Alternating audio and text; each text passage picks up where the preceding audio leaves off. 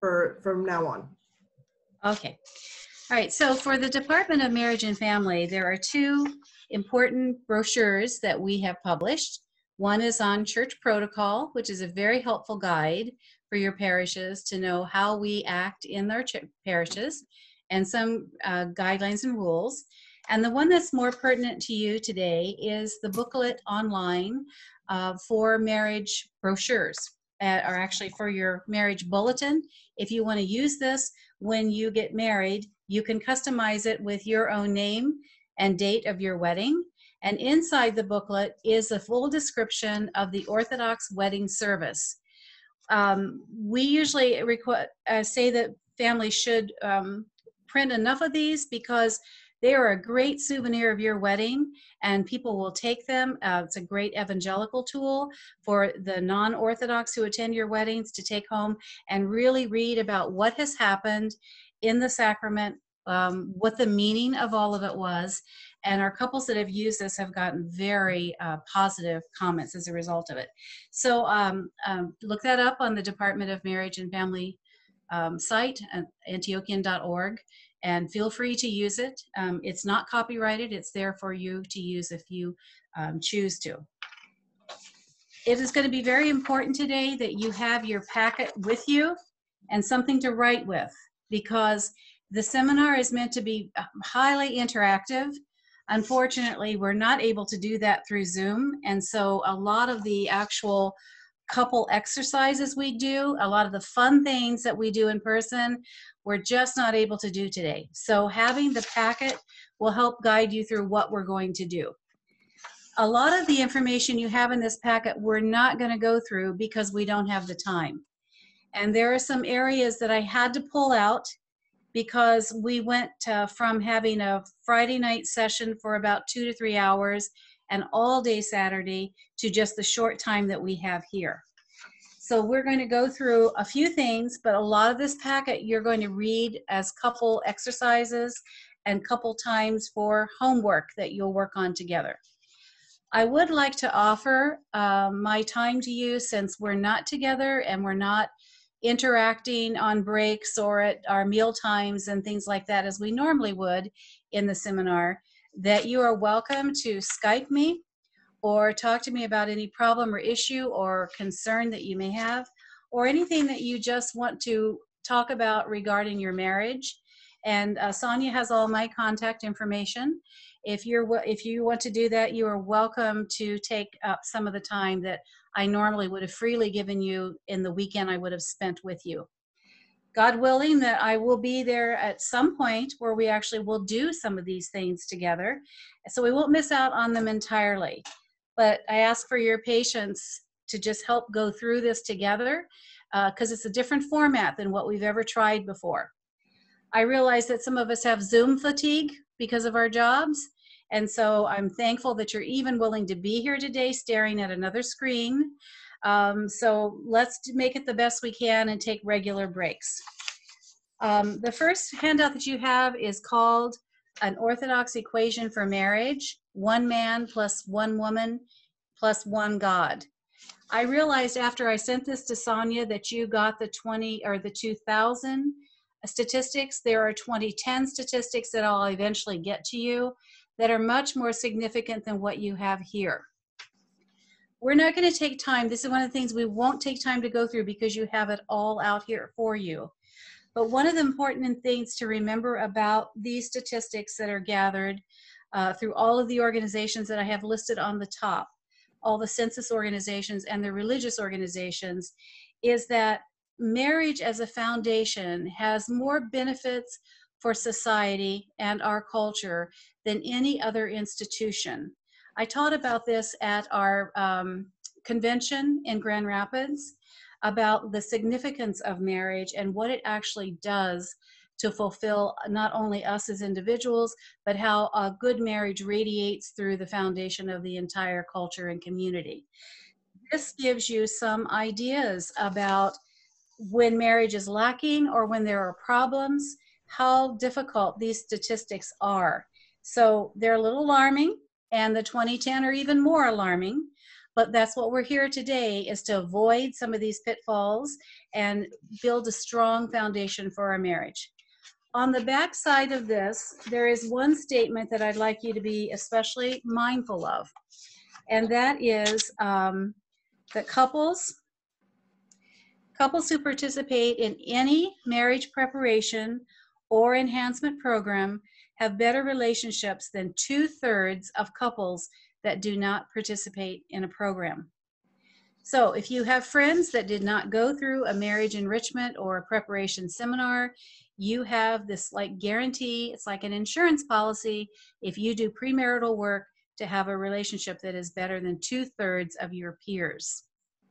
Also, relationship enhancement or couple communication programs had results of 83% improvement over non-participating couples. So just by being here today puts you in a very elite category of knowing what you need to know to be prepared for your marriage. Or as Father James had told me, some of you have been married because you couldn't wait for the seminar.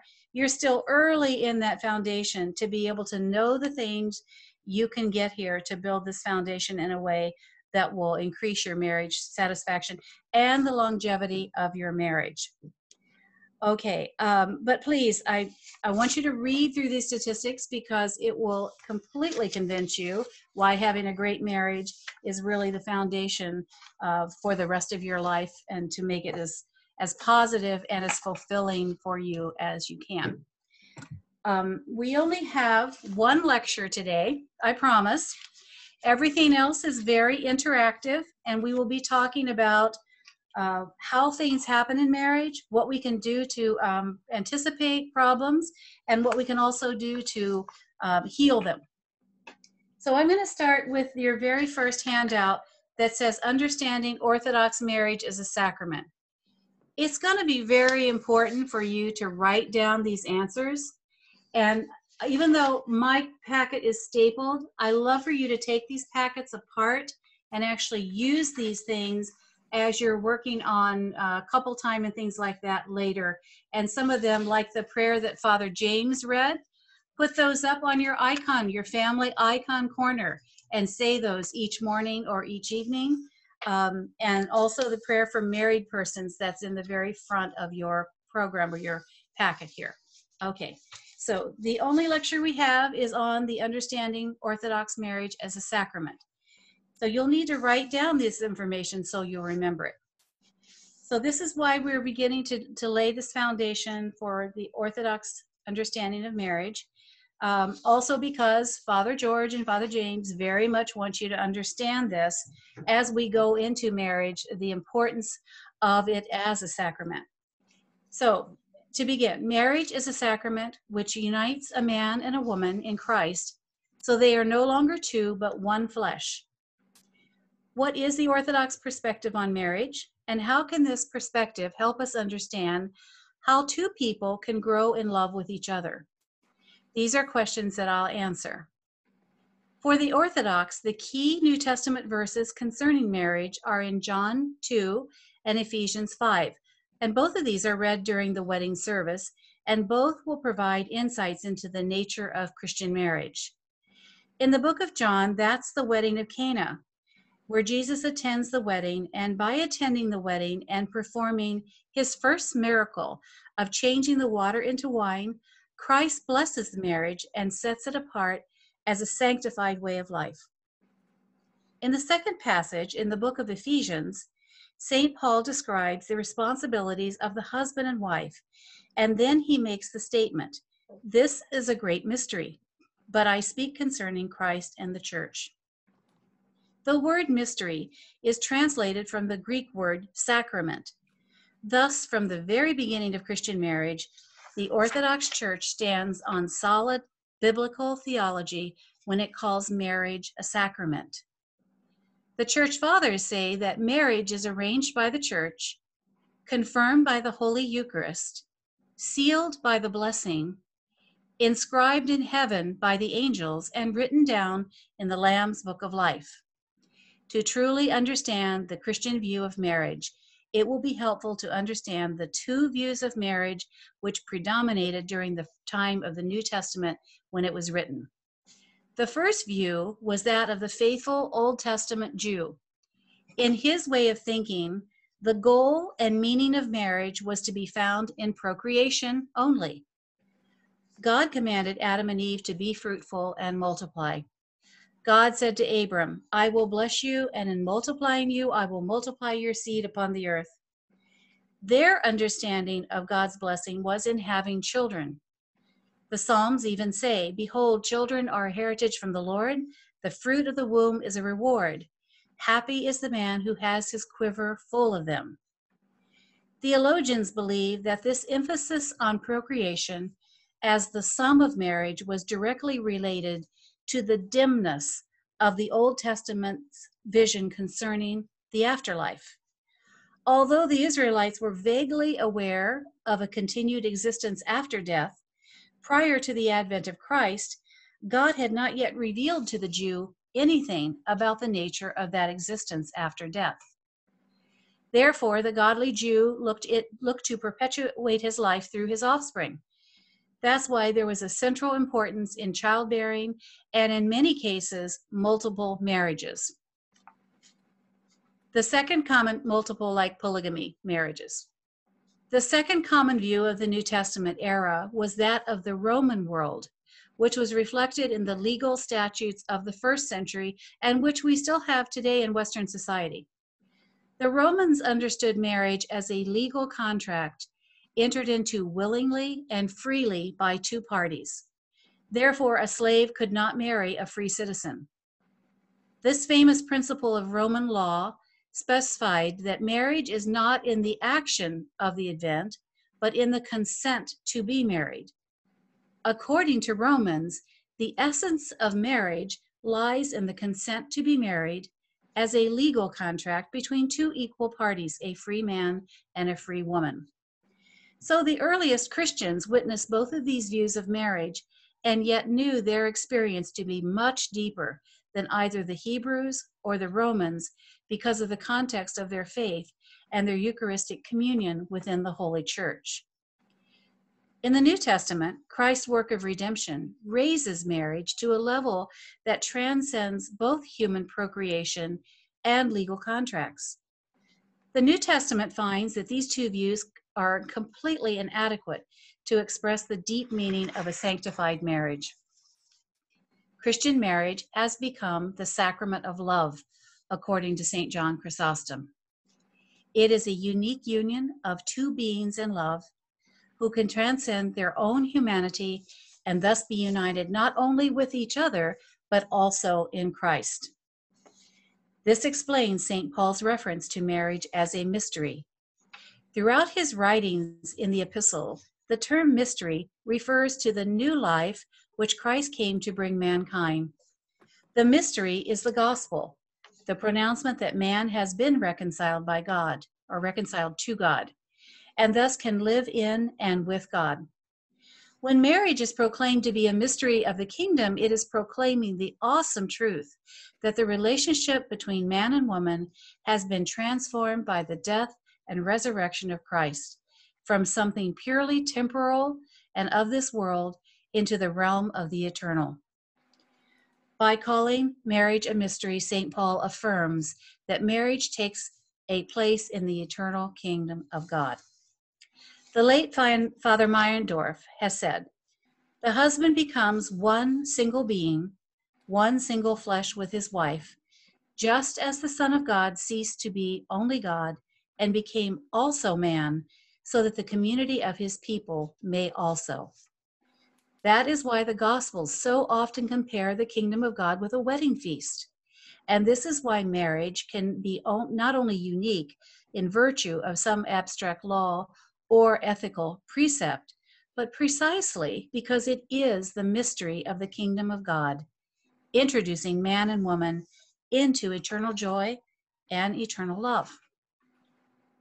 St. John Chrysostom also wrote, when a husband and wife are united in marriage, they no longer seem like something earthly, but rather like the image of God himself. Now, All of this may sound rather abstract, theological, and unconnected to your relationships, but I would suggest to you that the point being made is of crucial importance for your marriage because marriage is eternal. Even before I came to understand the Orthodox perspective in marriage, it always bothered me when I attended weddings in other churches that the wedding vows ended with, "In death do we part." It wasn't the death part that bothered me, but the understanding that the marriage ended with a temporal relationship, that the marriage was limited only to this world and it was passing away. What we truly hope for, though, in our marriages is a relationship that transcends this world and lasts beyond the limits of time, a love which knows no end. Christianity is the consummation of man's deepest longings. It provides the fulfillment of this desire. The Christian gospel proclaims marriage is forever. The sacramental union of a man and woman in a Christian marriage is an eternal union. The uniqueness of a Christian marriage consists in transforming and transfiguring a natural human affection between a man and a woman into an eternal bond of love, which cannot be broken even by death. The goal of marriage is that it is a pathway that leads both the husband and wife in union with God. St. John Chrysostom also said, "Use marriage chastely, and you shall be the first in the kingdom of heaven." St. Clement of Alexandria wrote, "Marriage is more than human. It is a micro kingdom, a miniature kingdom, which is the little house of the Lord." How different this is from the goal many couples have today as they approach marriage. Very often, couples get married to fulfill their personal needs. Therefore, they come to marriage expecting happiness, emotional fulfillment, and personal satisfaction. But when they don't get these things, they feel cheated and they often blame their spouse. And that is a prescription for divorce. As Orthodox Christians, we approach marriage very differently. The goal of marriage is not the fulfillment of one's needs. Rather, the goal of marriage is heaven. So what does this mean practically for your marriage? The view that I've just described should bring a sense of relief and encouragement. The relief is because, as marriage is a sacrament, you don't have to choose between God and your spouse. If you did, you would be a monastic. Our relationship with our future spouse is not a thing of this world. It's of the eternal kingdom. So choose wisely who you will be with for a very long time. The road to God is the road we travel with our partner. We love God by loving our partner. And eventually, we will love God by loving our children. We give ourselves completely to our spouse in self-sacrificial lives. This is why we wear the wedding crowns as a sign of martyrdom, as well as a sign of being a king and queen to each other in our own kingdom. Because of the sacrament of marriage, we find God in communion with our spouse, not alone as a single person. And be encouraged by the fact that finding God with our life's partner is something we'll do not only in this world, but throughout all eternity. This is true joy. How empty every other concept of marriage is in comparison, and what an indescribable gift it is for us. However, marriage is also a cross. At the same time that heaven is the goal of marriage, it helps us to understand and explain its more difficult aspects. The way to heaven is the way of the cross. This is the road that Jesus traveled, and it's the same road his followers must travel. Paradoxically, the joy of eternal life is rooted in the pain of the cross. And it is only as we embrace the cross in Jesus' name that we will know the joy and power of the resurrection. If we reject the cross, we reject the joy of the resurrection. St. Paul says the power of Christ's resurrection cannot be known apart from his sufferings. This linking of the cross and the resurrection is crucial to understand in your marriage. Any married person knows that every marriage has its cross. No marriage is perfect and no honeymoon lasts forever. Neither will yours. As hard as that may be to believe at this point in your relationship. So you must understand you need to be willing to experience both suffering and joy. The real work of marriage begins after the honeymoon. Both partners will have to learn to give up their self-will, and that is the most difficult part in a marriage. In our modern culture, many people are lost in a world without eternal meaning. It is a nihilistic world, rejecting morals, ethics, philosophies, traditions, and religions, and we're seeing that very much in our society today. A world such as this makes no sense to stay in a marriage when the thrill is gone and the suffering begins. It makes no sense to stay in a marriage if you don't believe in morality or eternity or true love. When the going gets tough, this type of existence says, why stay? But if working through the day-to-day difficulties of a marriage relationship becomes part of your labor to attain the kingdom of God, because it requires denial of self and embracing of selfless love, then it becomes an event of cosmic significance, because it involves the overthrow of the satanic pseudo-kingdom and the planting of God's kingdom here on earth. Then life has real, true meaning, because then you are involved in something bigger than yourselves, something that lasts for eternity. This world is empty. It is passing away. Other faiths attempt to take a man of this world and make him a better man of this world. The Orthodox faith takes a man of this world and makes him a man of the world which is to come. The same thing is true about marriage. The best marriage counselor or counseling book available outside the Orthodox faith tries to take a marriage relationship and make it a great relationship of this world. Only Orthodoxy takes a relationship and makes it one of the world to come. Now, there are many blessings in the wedding service that will provide our foundation and our door into God's kingdom. The prayers of the Orthodox wedding are full of references to this transformation that is effected by Christ's hand. Over and over, the priest prays for God's blessing on you and your marriage. One of the prayers says, "O most holy Master, accept the prayer of your servants, and as you were present there, be present also here with your invisible protection. Bless this marriage and grant these, your servants, a peaceful life, length of days, chastity, love for one another, in the bond of peace, long-lived offspring, gratitude from their children, and a crown of glory that does not fade away.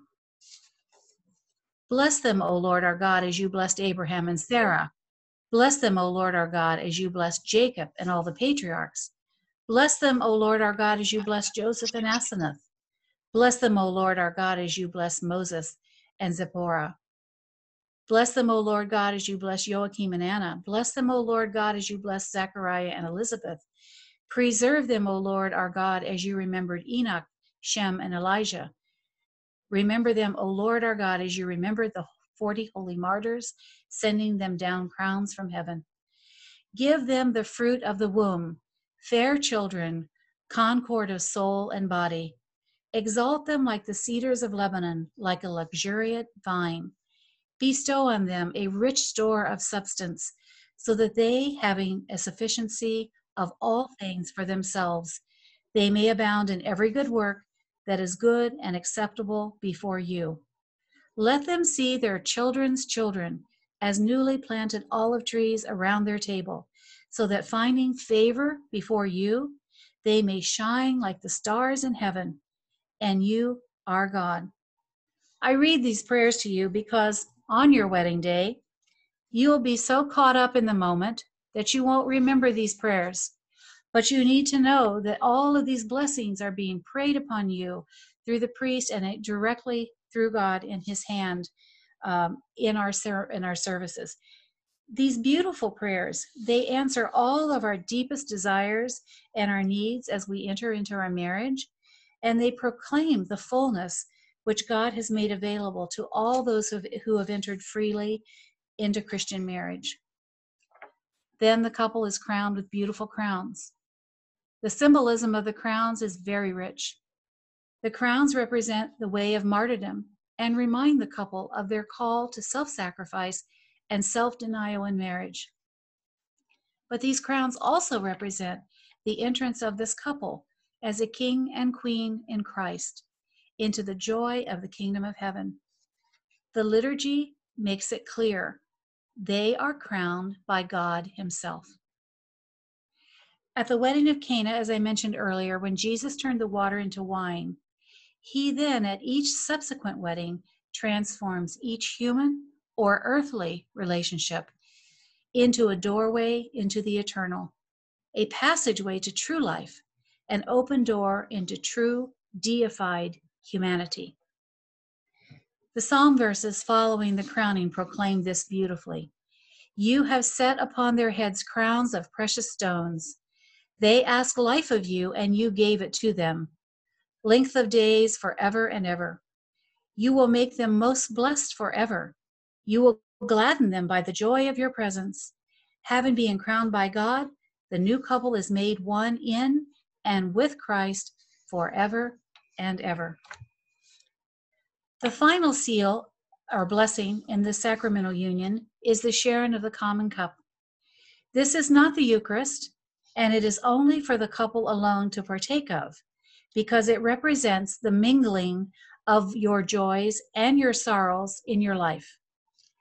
This cup also represents that the life of the two that will share as a married couple is nothing other than the life of Christ. It's only as you partake of the flesh of Christ that you can be the flesh of each other. The life of your marriage, your shared joys, mutual love, and intimate eternal union is possible only through Christ. This threefold union, the bride, the groom, and Christ, is wonderfully symbolized in the procession around the marriage table. The circle you make symbolizes your own unbroken life together for eternity. The centrality of the cross and the gospel placed on the table in the middle is a powerful reminder that you can only remain together for eternity if you remain together united with Christ. In Orthodox weddings, marriage is not simply an agreement of a man and a woman to share their lives together, nor is it a mere legal sanction. It is not performed by the couple themselves, with the clergyman in the congregation as witnesses to their decision. Their union, based on their freely willed decision to join their lives as husband and wife, becomes sacramental because they are joined together as Orthodox Christians who are members of the Eucharistic community, sharing the body and blood of Christ and receiving the grace of God for their union through the whole church in the presence of the bishop or priest and in the presence of the gathered people of God.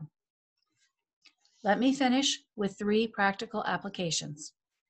First, the logical implication of this teaching is that divorce is contrary to God's will for your married life.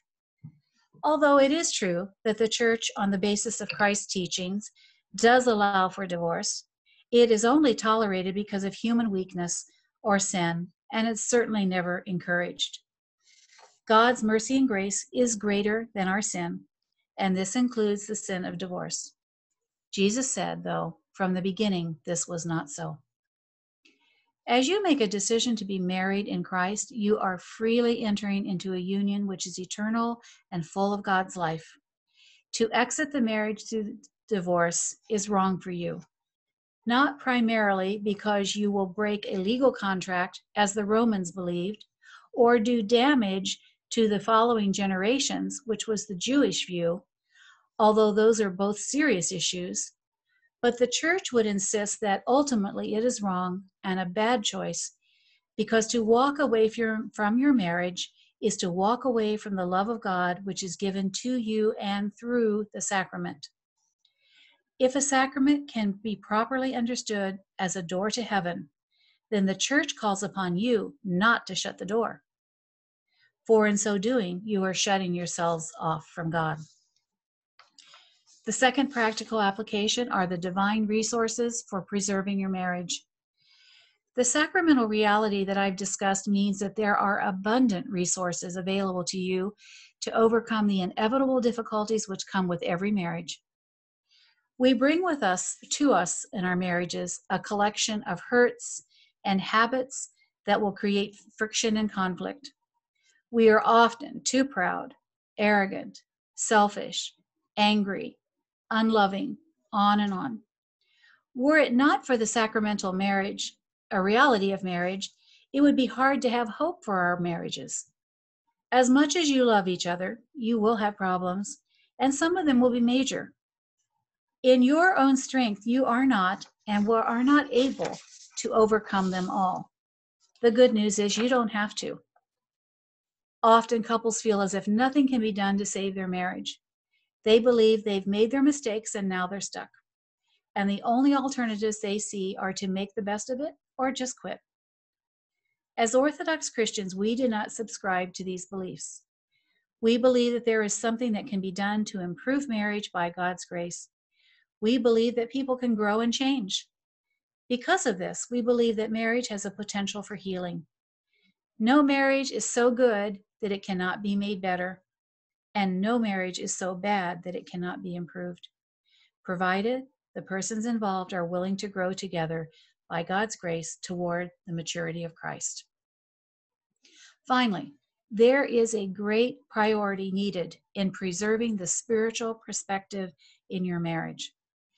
The fact that a Christian marriage transcends earthly relationships and ushers the couple together into the kingdom of God should remind you once again that the most important aspects of your relationship are not the material, but the spiritual. The fact that the marriage ceremony is a sacramental service of the church should also remind you that you cannot know the full grace of God outside of living communion with Him and through His church, especially through regular confession and partaking of the Eucharist. There is nothing the adversary would like better than for you to lose focus in the beginning years of your marriage. You can compare this with beginning to button your shirt in the wrong buttonhole. And as you button up each hole, you will be off all the way to the top. Most couples get married with material plans and goals. This is healthy and the way it's supposed to be. Now is the time to dream together. But be careful, for very often young married couples can become so concerned with meeting their material needs that the spiritual is put on hold or even forgotten. What they don't realize is that they are sowing the seeds of marital disunity and unrest into their newly plowed bed of marriage if they forget the spiritual. Sadly, it is these seeds which later grow into weeds and strangle the love of many marriages. So be wise. Seek first the kingdom of God and His righteousness, and all these things will be added to you. If you haven't yet completed the journey to your own personal faith, this is the time to complete it. This is your beginning of your new life and your foundation before you are married. Our faith has been passed down to us from our ancestors. Now it must become our own. If we are to be having the proper foundation that will withstand many years of our lives together. When we see the Olympic torch bearers passing the torch on to the next runner, we should use that as a metaphor that we are also to catch the torch of our faith and run with it to the end of our lives. Don't fall for the lie of this age and say that you are already spiritual and you don't need to do the things the church requires.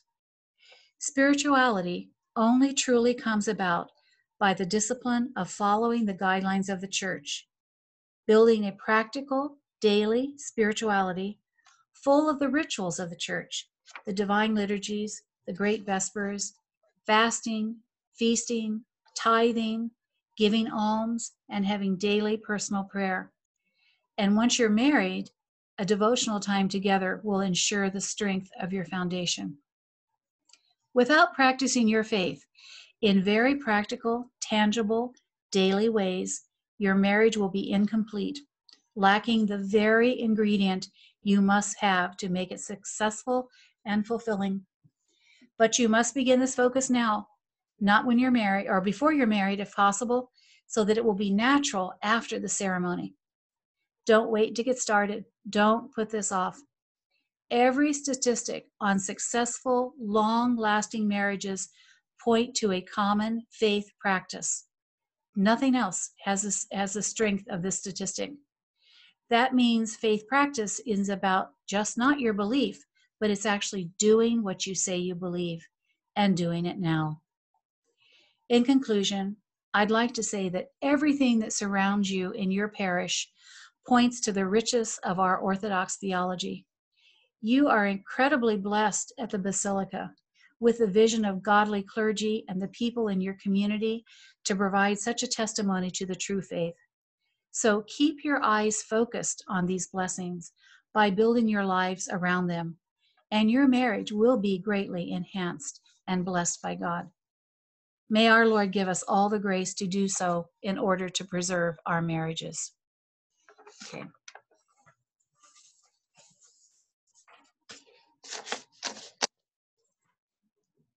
Okay, only lecture done. So let's look now at your next part of your package.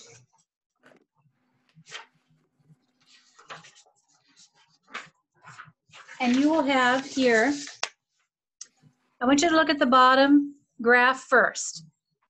Can you both take that out and look at it together? And we're going to spend a couple of quiet moments just looking at that. Please don't talk about it with each other. Just look deeply at it.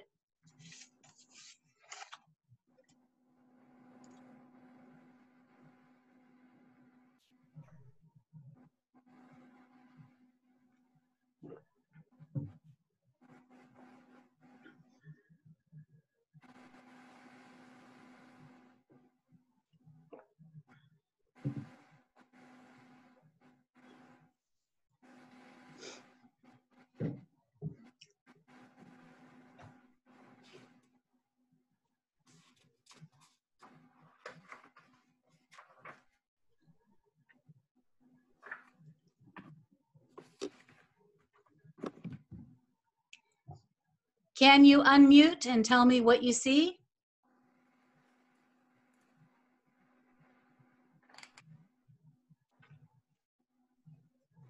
Faces. Who said faces?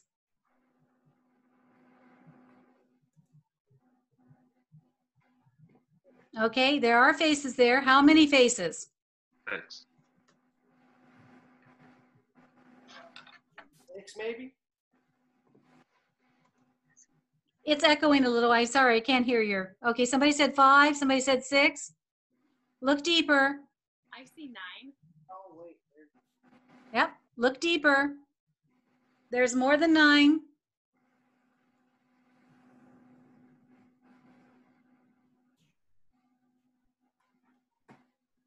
Oh, 1,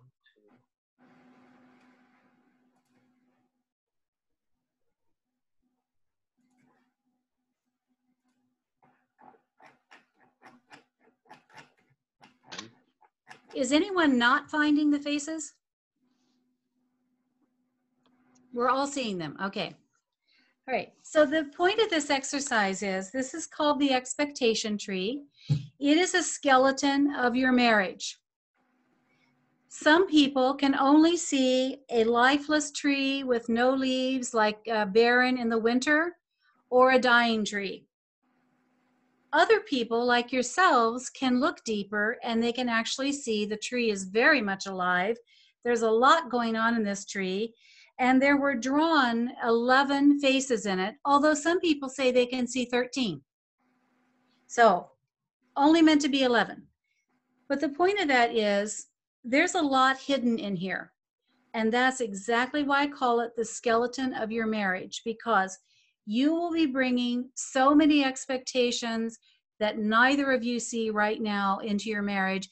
And we need to recognize that a lot of what you're bringing to your relationship is not even visible. That's what you're going to get to discover with each other along the trail of your married years. Okay? So the next graphic right above it are the three figures. And I'd like for you to take a couple of minutes and read each one down until you see how these figures, where these three stages are. Okay? And I'll have a couple of questions for you.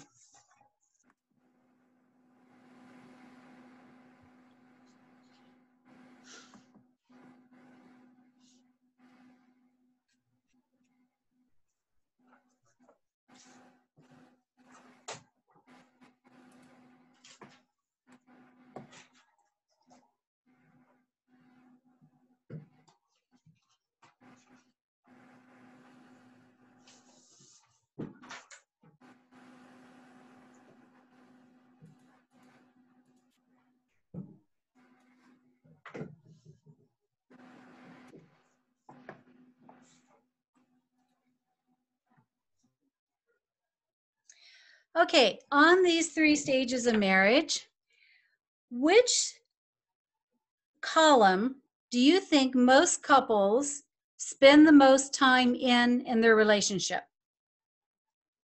Just shout it out.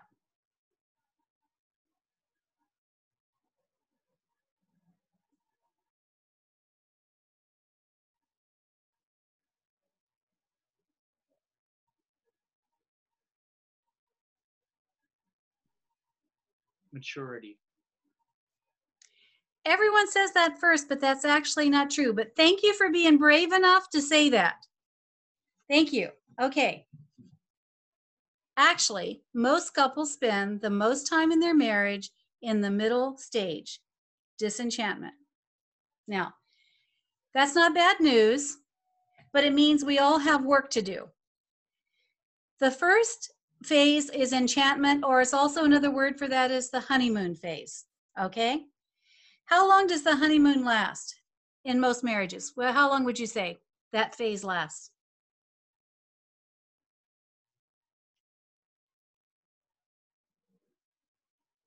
No guesses? I would guess like 6 months to 2 years tops. Exactly. 6 months, depending on the couple, depending on your circumstances. If you're a long distance relationship, it spreads out a little more. If you cohabit before marriage, you technically don't have a honeymoon period, which is very sad for later for the marriage. The toll that cohabiting together makes before marriage shows up in married life a lot later. Okay, so the thing to remember about the first column, enchantment, is it's unrealistic.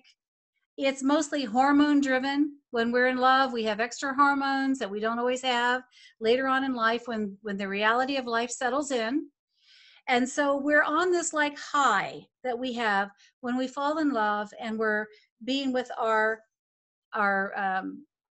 loved one. Okay. But as reality sets in and we begin to see these things in this expectation tree that we didn't realize that was there, that's when the conflicts start.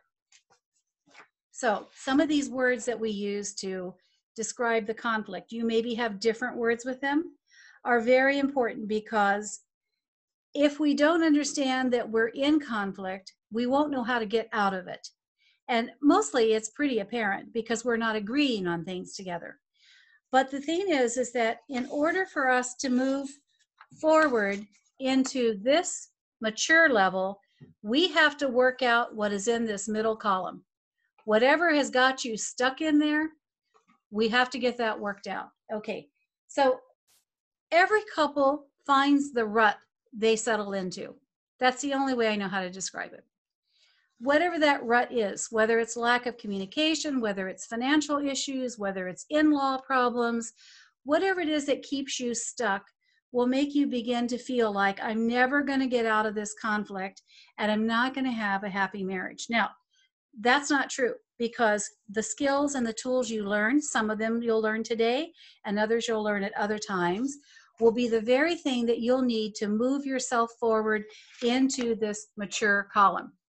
Okay, so who would like to guess what the average life as far as years of a first marriage is in our society today? How long does a first marriage last? Or only marriage, if it's an only marriage? 3 years. 3 years, wow. That's actually for a little bit later, but you know what? We're getting closer and closer to that date. Okay. The first marriage usually lasts 18 years. The second marriage, if you have a second marriage, is usually half of that. So about 9 years. The third marriage, if you have a third marriage, lasts about half of that, 3 to 4 years. Okay? So that's why we want to learn this now so that we don't go there in our future. We want to learn how to deal with the things that are like strike points for us, that are the conflicts or disagreements, so that we'll know how to make our marriage in that mature relationship. Because it's only as we enter into the mature level of marriage that we know the real person that we've married, that we've accepted the warts and blemishes, we've accepted the disagreements about what we believe about things in life or about how we're going to live our life. We have found peace with that. So if marriage is only about 18 years now in today's society, how long do you think it takes, how many years to get into the mature level of a marriage? What would be your guess? 6 to 10. Okay, you're right in the normal, what everyone says, but it's actually a lot longer than that.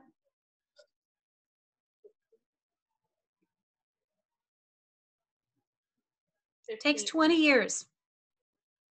It takes 20 years to be in the mature level. And that is only if you work through the things in the middle that keep you moving forward.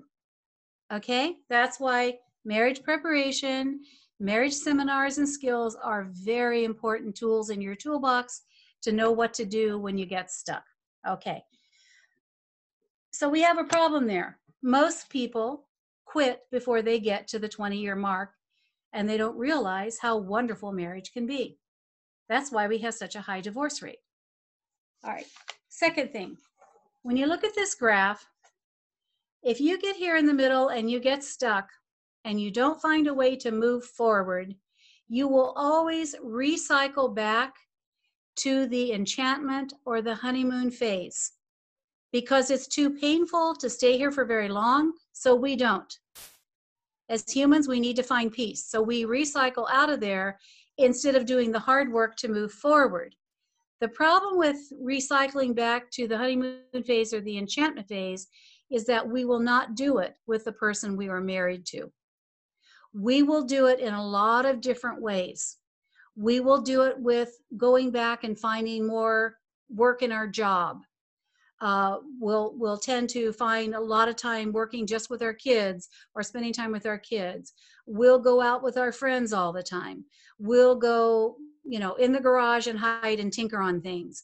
We'll find something, a habit, a hobby, another person that we can be enchanted with again, or back in the honeymoon phase. That's how we try to heal. It's the wrong way in a Christian marriage to try to heal. So think about your tendencies when life is very stressful for you.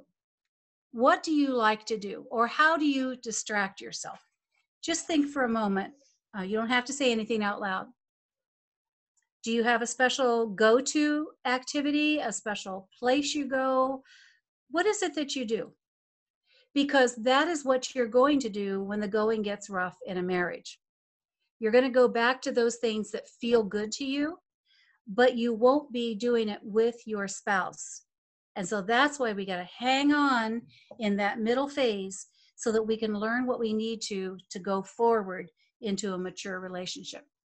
By the way, we already said that it's a problem because we only have a marriage that lasts 18 years now and maturity is 20 years. So a lot of couples don't make it before they throw in the towel.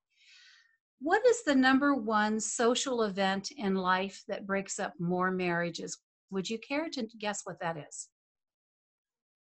What social event that most of us go to is responsible for more breakups of marriages or relationships than any other?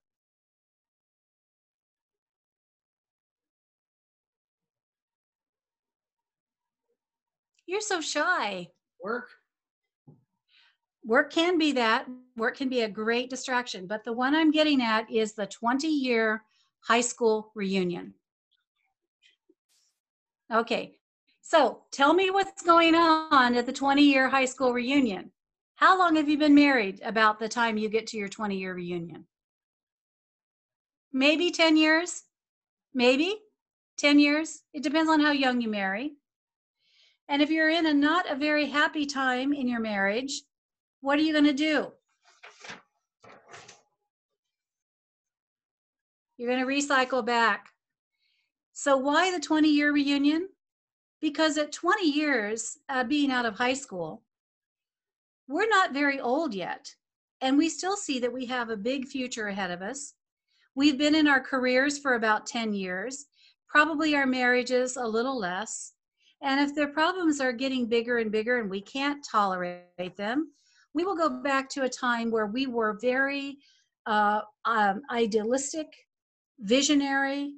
We romanticize that time sometimes in our lives because we were carefree. And so we will often look around and see old loves or old people that we were attracted to at one time, or we just realize I've still got a lot of time left and I don't look so bad yet. So maybe there's another chance for me. So that's exactly why high school reunions break up more marriages than any other social event. So if you have not gone, just plan not to go, okay? Avoid that temptation. All right. So we've said that it takes almost 20 years to get to that point. It's going to be a lot about what we learned about in our tree, our expectation tree, about how are we going to find out what we're going to do about that.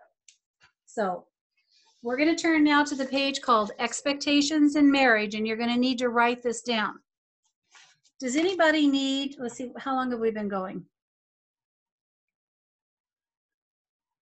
Would you like 5 minutes just to stand up and stretch? Because we're going to shift gears just a little bit. Okay, please just try to do 5 minutes. Grab a pencil because this is going to be a big part of what you're going to learn about yourselves today. Okay.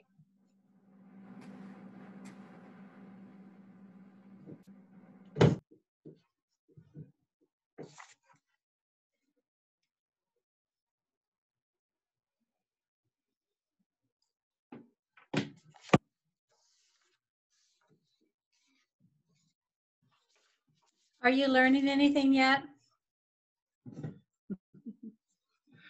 I hope so. Okay. Has it been 5 minutes? Okay. Give another minute or two. Okay.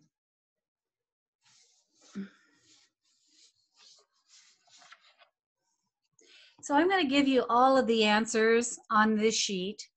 And it's going to be really important for you to write them down because what we're learning today is so intense that you won't remember these things. And these will be springboards for you to understand how you can move forward with your expectations or your assumptions in marriage. So if I could just start with expectations, like I said with the expectation tree, they're very hidden most of the time, but they set the tone of your relationship. So compare expectations that you bring into your relationship like the ballast in a ship. So you have to have some weight in a ship to keep it floating. But if you don't go into the hold and take a good look around as what is down in there, you won't know how to deal with lightening the load or shifting the load so that you can continue to sail in your marriage.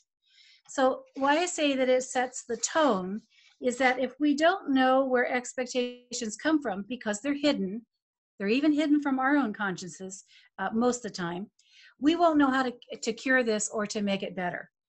So I'm going to say on the top of this page, we can read through this together. And it says, in general, you will be as happy or disappointed in life based on how your perception of what is happening matches your expectations of what you think should be happening.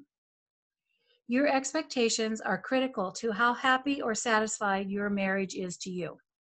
Now, marriage researchers report that only 24% of marriages are happy. That's very low. That does not include, by the way, I mean, that's not a Christian statistic. That's a secular statistic. So we're talking about marriages that don't have the tools that you have. So you don't have to be part of that statistic. And how you can stay out of that is by paying attention to what we're going to talk about here. Expectations, I like to compare them to like a high bar at a track meet. And you can either set your expectation bar too high in your marriage, like what you expect to be happening, how things are happening, what you need to be accomplishing and achieving. You can set that so high that you can never achieve it, you can never get over it, and you're constantly knocking the bar down. Or other couples set their expectation bar so low that you can just step over the bar without any effort, and there's no passion in the marriage. There's no excitement about being in the relationship together because there's no challenge. So what we'd like to think of as the right balance of expectations for our relationships is to bring that bar so that you can't quite step over it, but you have to make some effort to get over it. And that's what we're talking about having realistic expectations for the things that we think should be happening in our marriage. Now, whether you know it or not, you have a contract for your marriage. And it's probably not spoken, although you've probably talked to each other about things you'd like to see happen, and you've had discussions about when you're going to do certain things. But the thing is that there's so much more in there that you haven't discussed, that we need to understand, where does this come from and how can we begin to kind of dig into what we're bringing into our relationships. Okay, so there are 3 areas that marriage researchers have observed in which people have expectations about what should be happening in their relationships. Almost all conflict comes from what you think should be happening. Like, you didn't say anything to me when you saw me. You didn't text me when you had a break. You didn't whatever. Often, or what our expectations are not met, is when conflicts start. So there are 3 things you need to know as you begin your relationship. The first area that we should have really pay attention to are our boundaries. And this is like our couple boundaries. Boundaries in our life protect us like a fence or like a hedge. And as we become married, we need to have a gate on our relationship for that hedge around us. That gate should be able to swing in, and it should be able to go in and out. The gate should also have a lock on it, which means you have to decide as a couple, who do you let in, who stays out, and when are they allowed to come in and out. That's what you get to decide for yourself. Couples that have very poor boundaries or very porous boundaries that they don't pay attention to are ones that will get into trouble fairly early in life, okay? So a boundary also means how much dependence or independence is okay in your relationship with each other. Are you very highly independent of each other? That doesn't always lead to a very intimate relationship.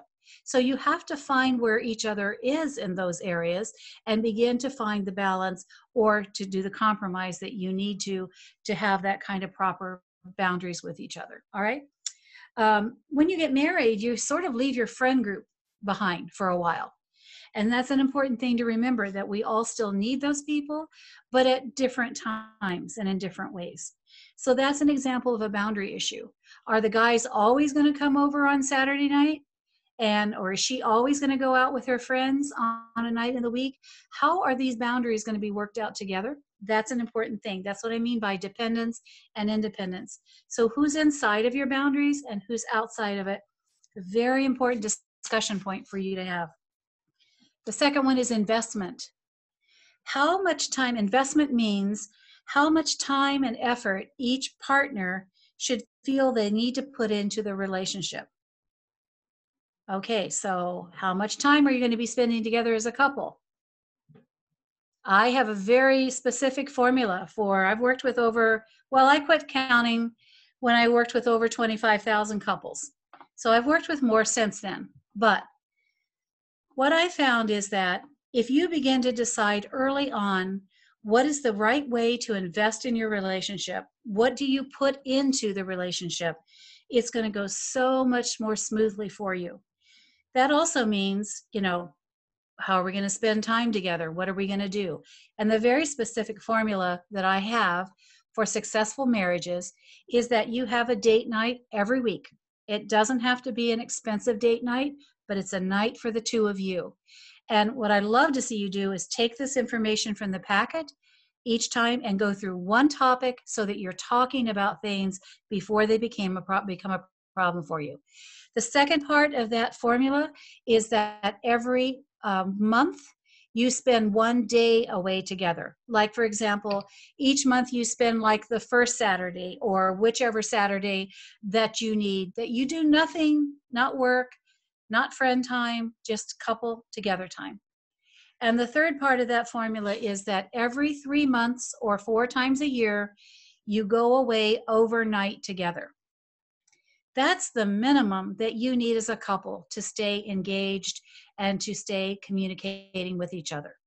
And your generation in particular is going to have more time problems than any other and more boundary issues than any other, especially with all of the working from home and our jobs overlapping into our personal lives so that many of us don't even have personal life anymore.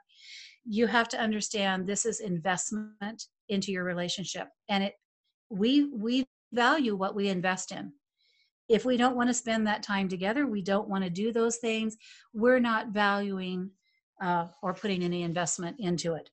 So that's the right way to start out, because then you'll look forward to those times and you won't spend time together just doing, senseless things. They'll be devoted to times together.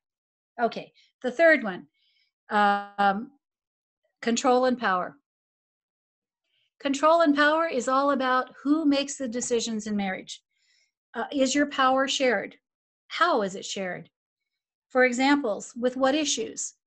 Do you share decisions about money, which I hope you do, because that's the number one breakup of marriage is finances. So you need to be communicating about who does what with the checkbook or the credit cards or whatever your investments are. Very important that you're keeping this completely open with each other. Who shares the children? How do you work out that power and control with the children? Who does what? Who does the home maintenance? Do you share it? Or do you just kind of default, let it go? Religious activities. Remember I said the number one, it's like an insurance policy on your relationship to have a spiritual faith practice together. That's the only way I know how to put it. It's like literally taking out an insurance policy for your relationship. So who's going to make these decisions in your relationship? These are conversations that you have to have before you run into the trouble of arguing over whose area this is. As much as you can share, the better.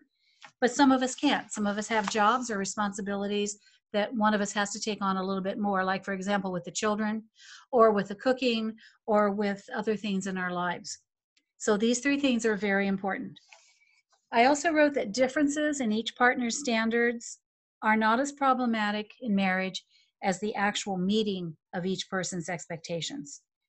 So to make that clearer, I said, therefore, it is less important that you have different expectations. That's not bad. Different expectations are not bad. Than if you believe your expectations are not being met. So you're always going to have different expectations because you're 2 very different people. You may not know that now, but you will know that, okay? So meeting each other's expectations are going to be very key to understanding how to move forward. So if you're experiencing any kind of challenge in your relationship, look carefully at these 3 areas that I just described to you: boundaries, investment, and control and power, to determine where the root of your conflict is, or where you're frustrated with your expectations or those of your spouse. And then that's when you discuss compromise. Okay, an important way to discover expectations in your marriage is by uncovering the hidden issues you bring to your marriage. That's what we talked about in the expectation tree. Hidden issues are triggered by events. Often couples never discuss their underlying problems until something happens that causes them to surface. Examples of hidden issues are caring, connection, loyalty, openness, order, security, responsibility. And they also could include recognition, commitment, power and control, which is one you will have from the day you're married until the day you die, power and control, or decision making about sensitive issues in the marriage. So knowing where these expectations comes from is very important. There are 3 of them. The first one is your family of origin, and that is the most important one because that is the most hidden. Whatever family we came from is how we learned how life works. It starts about the age of 2, and we figure out what's expected of us and what we can do, what we cannot do. And so our family of origin builds these things like a hardwiring inside of us. And they're always a hot spot in marriage because even if you are close to your spouse and you've known them for a very long time, you're still going to have problems with expectations from what your family did differently from the other person's family. So this problem with family of origin begins only when the engagement is formally announced. Only when you've decided to have the ring and the date does this come into play, because now you have to figure this out together. And one mom is going to want this kind of wedding, the other mom's going to want this kind of wedding, and you're stuck in the middle, for an example of a family of origin issue.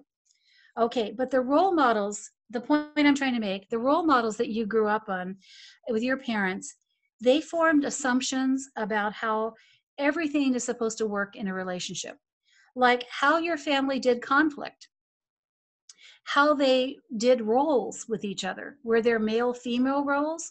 What roles did you have? I bet you'll have role issue conflicts as well.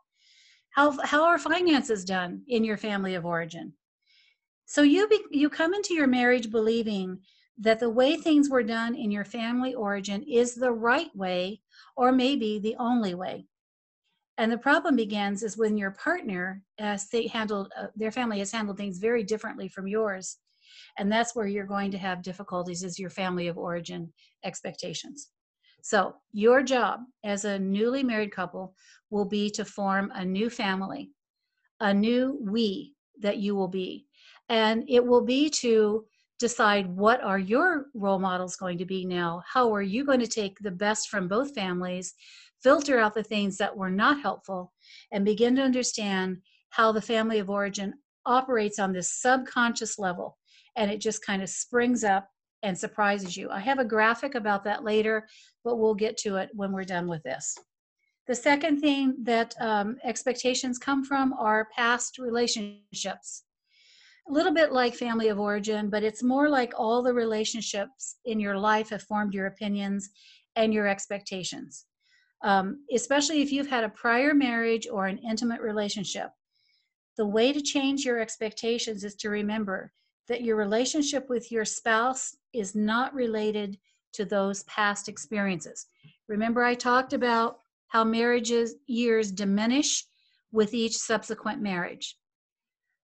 The first marriage, 18 years, the second marriage, half that, the third marriage, a third or half of that. So we have dropped down how many years we are with someone after each marriage, unless you turn this around and you understand that what was then is not now. And you learn how to deal with the problems that you had in your relationships before. Especially if they were intimate relationships, because there's a bonding that happens during that time that you will act out of. So if you want to make sure that you're understanding your past relationships and what it will do with you now, will be like another way of preserving your marriage and not putting it all in the same bag, so to speak. All right. The third thing is cultural differences. Cultural differences are like ethnic backgrounds, your religious preferences, the media's influence.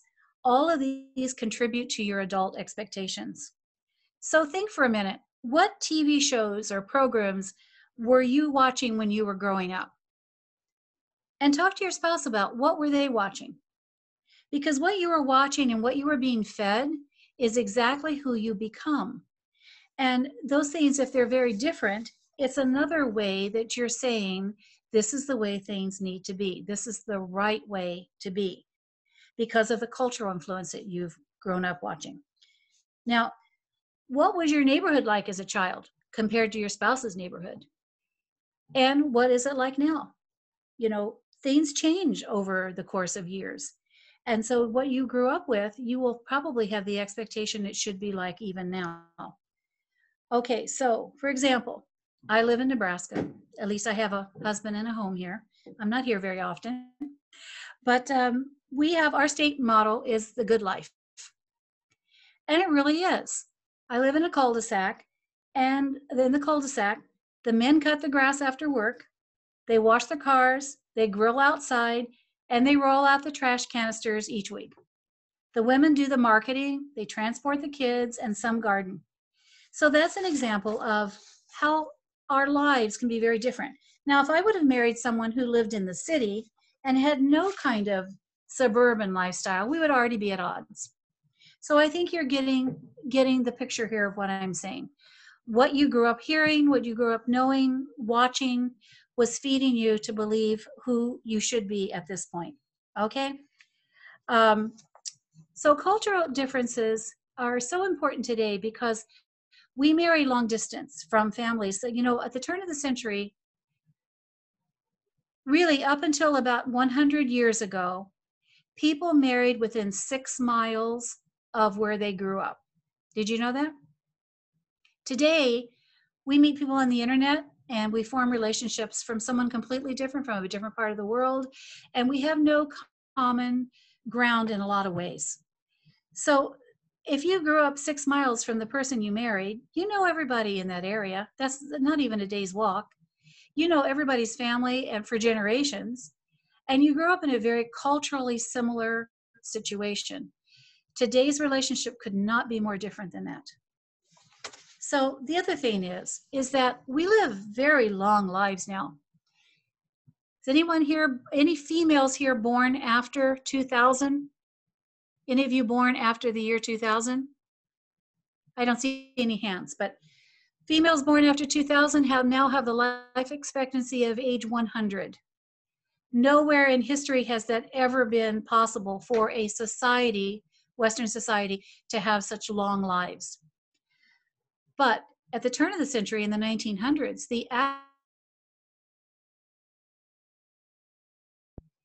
so people married and had children. They may have lived to see their grandchildren, hardly ever to see their great-grandchildren.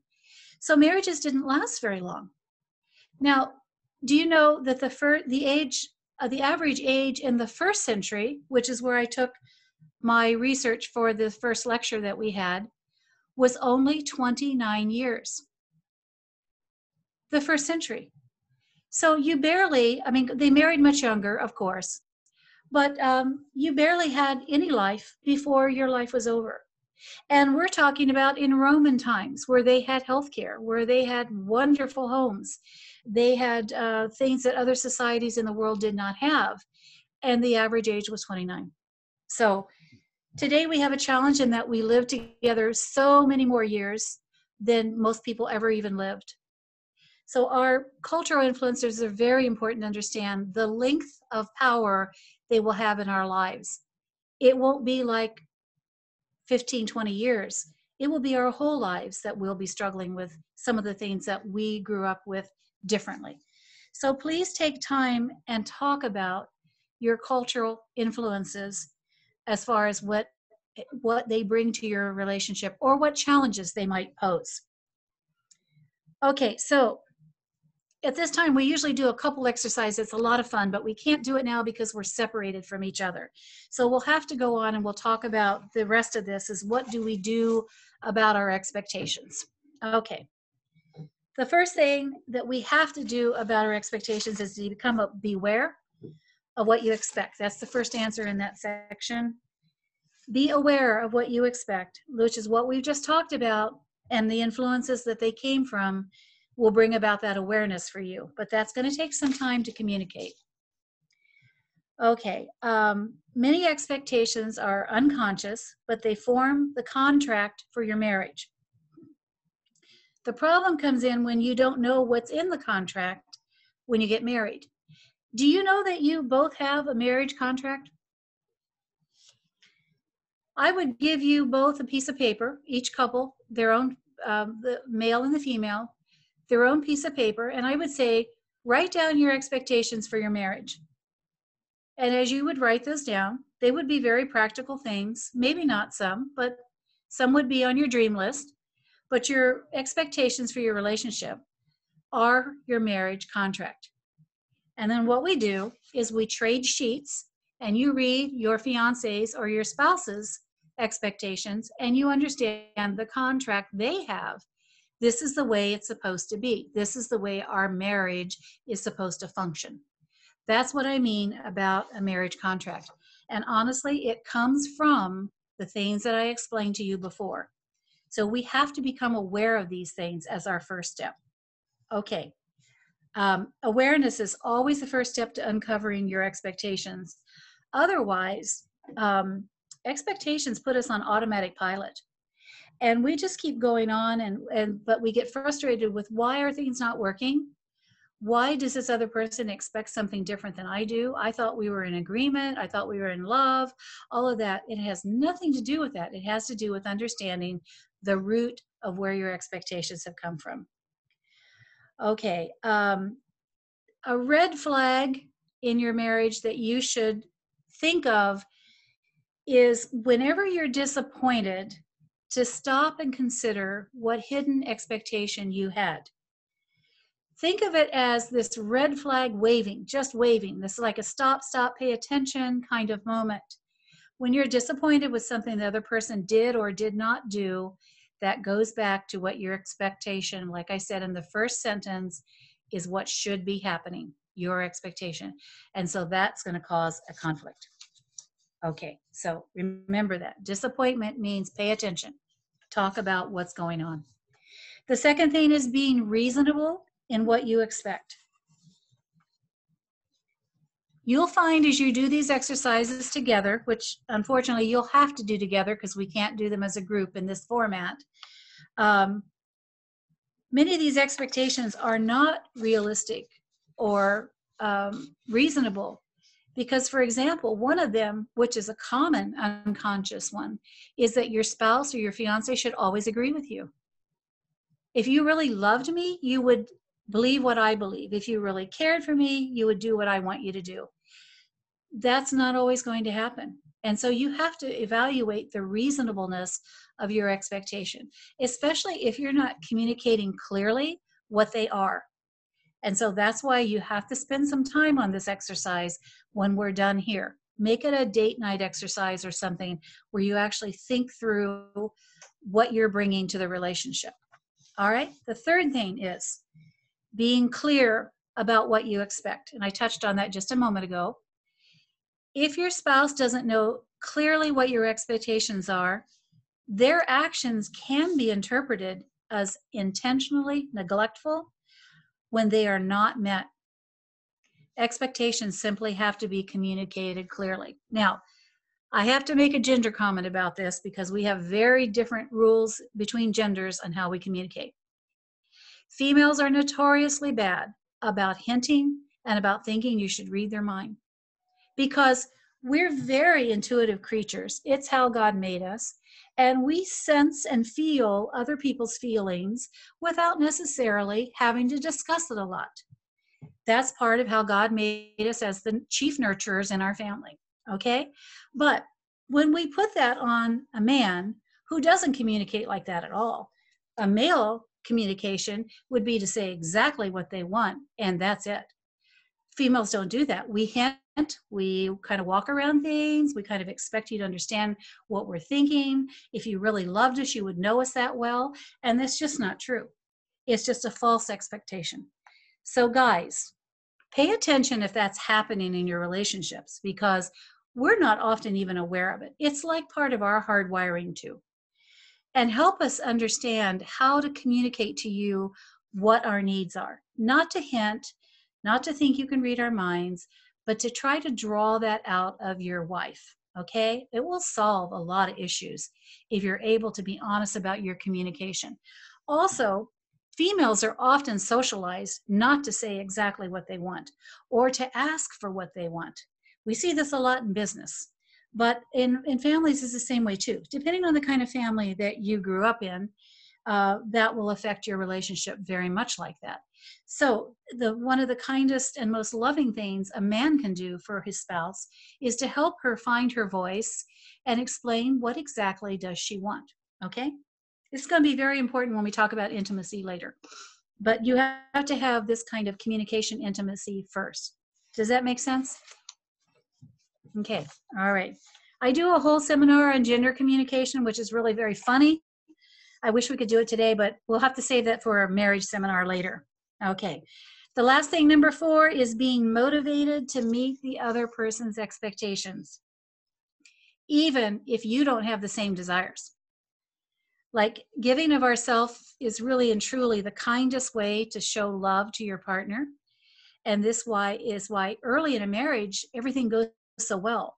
Because when you're early in a relationship during the honeymoon phase, you're trying to do everything the other person wants. You're trying to be kind and you're trying to, walk carefully around any issues. But as the honeymoon phase wears off, that veneer also wears thin and we become irritated by the things that we haven't paid attention to. So being able to be motivated to understand what is it that my person needs? What is it that they what are they needed? What are they needing in our relationship? So we have to pay attention to those things that please our partner. So that means in today's day and age, as I've already said, time is a huge conflict. We honestly have to focus some energy on meeting our partner's needs and expectations in order to please them. And it will pay off with very many rewards. But this is an area that it just takes time. So, for example, being the female communicator that I am, I asked my husband one time, would you please hang some frames up here because we have company coming, and I would really love to have those up before they come. So we have communication rules in our relationship where we will say something to each other about what we'd like to have, and then in order not to nag, we will put it in a written note and put it out where the person can see it as a reminder, maybe a week later, a few days later, especially if there's a time deadline. And then if that person doesn't follow through in it, we will find a way to make that happen for ourselves without bitter or resentment, okay? So for example, my husband's very, very busy, I'm sure as you are too. He forgets that I ask him, please hang the frames, and he forgets that I've sent him a note, and he just is not intentionally doing this to ignore what I need. I have to realize that either I'm going to have to deal with not having the frames up, or I'm going to find a way to do it. And so what I do is, I don't blame him for a lack of motivation. I don't blame him for any intentional issue. I just chalk it up to, life just catches up with you. Okay. So let's say my birthday is in a week or two, and he asked me, what would you like for your birthday? And I say, well, the thing I would really love to have is a high-speed reversible drill. And he goes, oh no, I forgot the frames. He knows I don't want a high-speed reversible drill. By the way, I have one and I use it because he's not always here. So this is an example of what I'm saying. I didn't hint. I said exactly what I needed. I gave a time frame, and I also followed up with a note. I didn't nag or blame and say, if you would have loved me enough, you would have done this for me. None of that happens when you have good communication rules. Okay, but we have to be motivated in order to follow through on the needs that our spouse is asking for. Okay, so what can you do when your expectations are not met? Okay, you can pout, you can sulk, you can be angry, or you can learn to communicate your expectations very clearly. And then, like in the example I just gave you, if your partner is just not able to meet those expectations, find a way to meet them for yourself. So you can also learn in marriage some self-soothing skills, some emotion regulation, and some healthy grieving. For example, realizing that your partner is never going to be this person that you had them on the pedestal of. And that's a way of letting go of some unrealistic expectations. Okay. After all, we all are human and we can't all be 100% all the time. The other thing you can do is to develop a well-rounded support system of friends and interest. You can learn to do things for yourself. That takes conflict off the table. That takes blame and shame out of the relationship. Okay? All right, so I have a formula if you're a man, or a recipe for if you're a woman, at the bottom here for expectation. Okay? Because remember I said gender communication is very gender-based. So that formula is expectation increases behavior by 3 times, both positively and negatively. And I'm going to explain exactly what that means. For example, if you raise a child and you're saying, this child is going to do fantastic, they're going to do all of the things they need to be successful in life, you're giving them positive messages, that is going to not only increase their behavior a little bit. Scientifically, we know that behavior is increased 3 times. That's a huge payback for words of encouragement, but it also works in the opposite. My child's never going to do well. My child can't learn. You know, I don't know what's going on with them. You know, they don't seem to care about anything. That child will increase that negative behavior, not by double, but by 3 times. So that's a powerful formula or recipe for understanding our behavior with each other. So if we come into our relationships with positive expectations, we are going to get so much more in return because we automatically will rise to that level of 3 times what the expectation is. Okay? So now you have an understanding about how to make some changes that you might need for your relationship. You'll have to be patient with each other though, because learning new things and practicing them is not in our nature, especially if they've come from those deep family of origin or past relationship problems. It takes time to be able to try them out. And you know, we learn by trying and we learn by failing. We learn more by failing by far than by succeeding.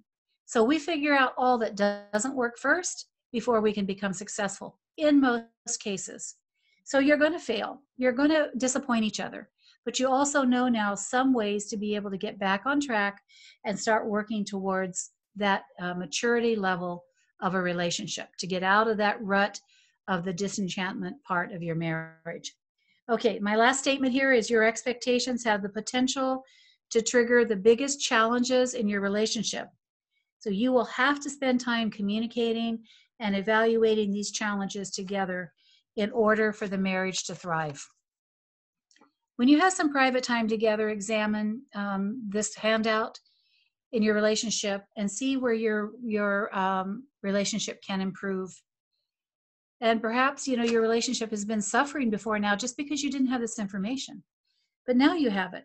So now you can learn from it. Now you can put your life on track and have a key or a real tool right now in your toolbox that's going to work for you for the future.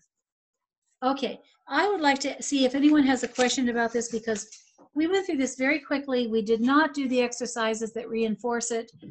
They take a lot of time, but they're very good to do. So what would you like to ask me, or if anyone has anything to ask me at this point?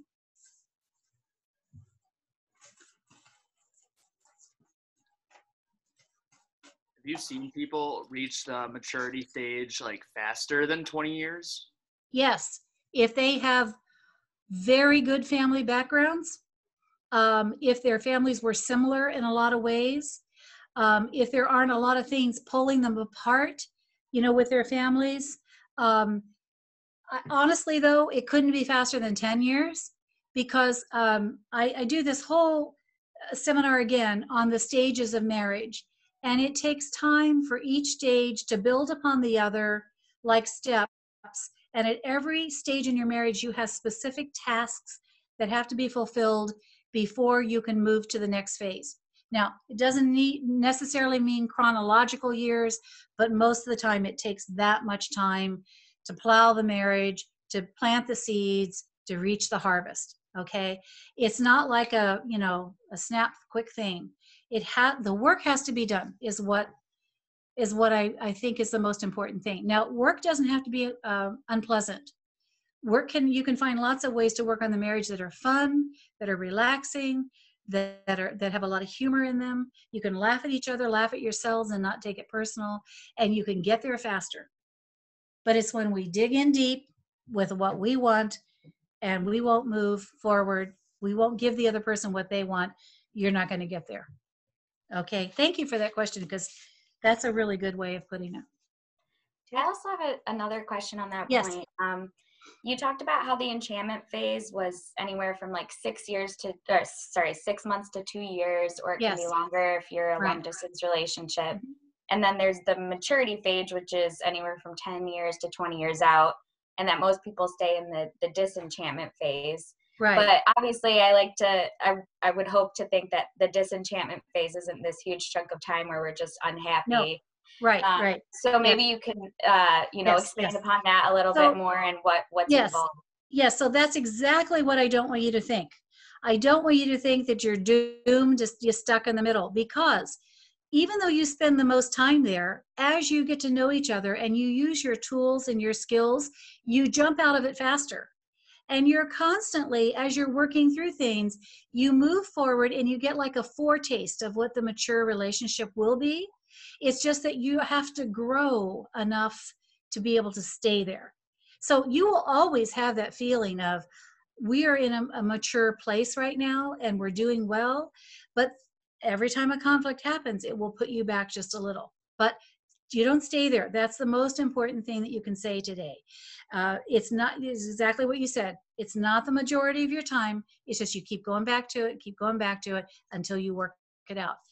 But I can promise you, if you're using the tools that I'm giving you today, that will not be the case for you. Remember, I'm telling you statistically what is normal in marriage, but you have tools that other marriages don't have that have to deal with this and give up as a result of nothing works, or they don't want to do the work. So yes, so you will understand what mature love feels like, and hopefully it will feel so wonderful and so freeing that you'll want to do whatever work needs to be done to stay there. Okay, so there's lots of hope. Thank you. I have a quick question. Since we didn't get to do the exercises together here today, can you share a little bit about how we can do those on our own, or what? Okay, yeah. Now, if I do come for a marriage seminar at some point, we will do these, and we'll do more. Okay. One of the things that we have to be able to do, and I had lots of little gifts for you to give you, but it wouldn't have mattered because we couldn't use them. So one of the things I give to all of my people is a little piece, and my couples, is a little piece of flooring. See this little piece of pliable flooring? You can get it at Lowe's or Home Depot. It's a sample. Okay. What we do with this is we practice communication by one person holding the floor, so to speak, or having the floor, see the metaphor? And then when we're done, we pass it to our partner. And as they hold the floor, you're not to interrupt. There's a lot of rules. You're not to interrupt. You're to listen carefully to what they're saying. You're letting them have the time that they need to have an equal voice in your relationship. This is a powerful little exercise because in marriages, we often pick someone very different than ourselves. And there's a reason for that. There's a psychological and a spiritual reason for that. We do that because we know on a subconscious level, a person who's different from us will balance us. They have what we don't have. They have what we need, and vice versa. But that often means that one is more verbal, one is more quiet. Introverts often marry extroverts, and vice versa. So we have to learn how to pull each other up to the same level and keep that balance as even as we can for all of our needs to be met. So the floor exercise is very important. You can get one of those and start doing that for your relationship if you want, especially if it's difficult for you to talk, or if you're in conflict, you hold on to that as you're talking. And we have a technique that we use with that. The other thing I have for you is a 1-minute egg timer, not an egg timer, but it's a timer. You can find these in school supply stores, just 1 minute, lots of places. And what we do is we use this as a communication tool. So one person speaks the entire time the sand is coming down until it's done. For some people, 1 minute is a very long time to express their feelings. And during that time, the other partner can't interrupt, can't try to translate what they're saying, can't try to speak for them or correct their words, all of those kind of things. So that gives you equal time and opportunity. And it's a disciplinary tool in the sense that you both learn to kind of hold back your impulse, have some impulse control, and really begin to listen to the other person. The reason why this is powerful is because in our world today, we are multitasking so much that we're never really fully paying attention. And so we say things to each other all the time. Now my minute just finished. We say things to each other all the time, but we're really not absorbing it.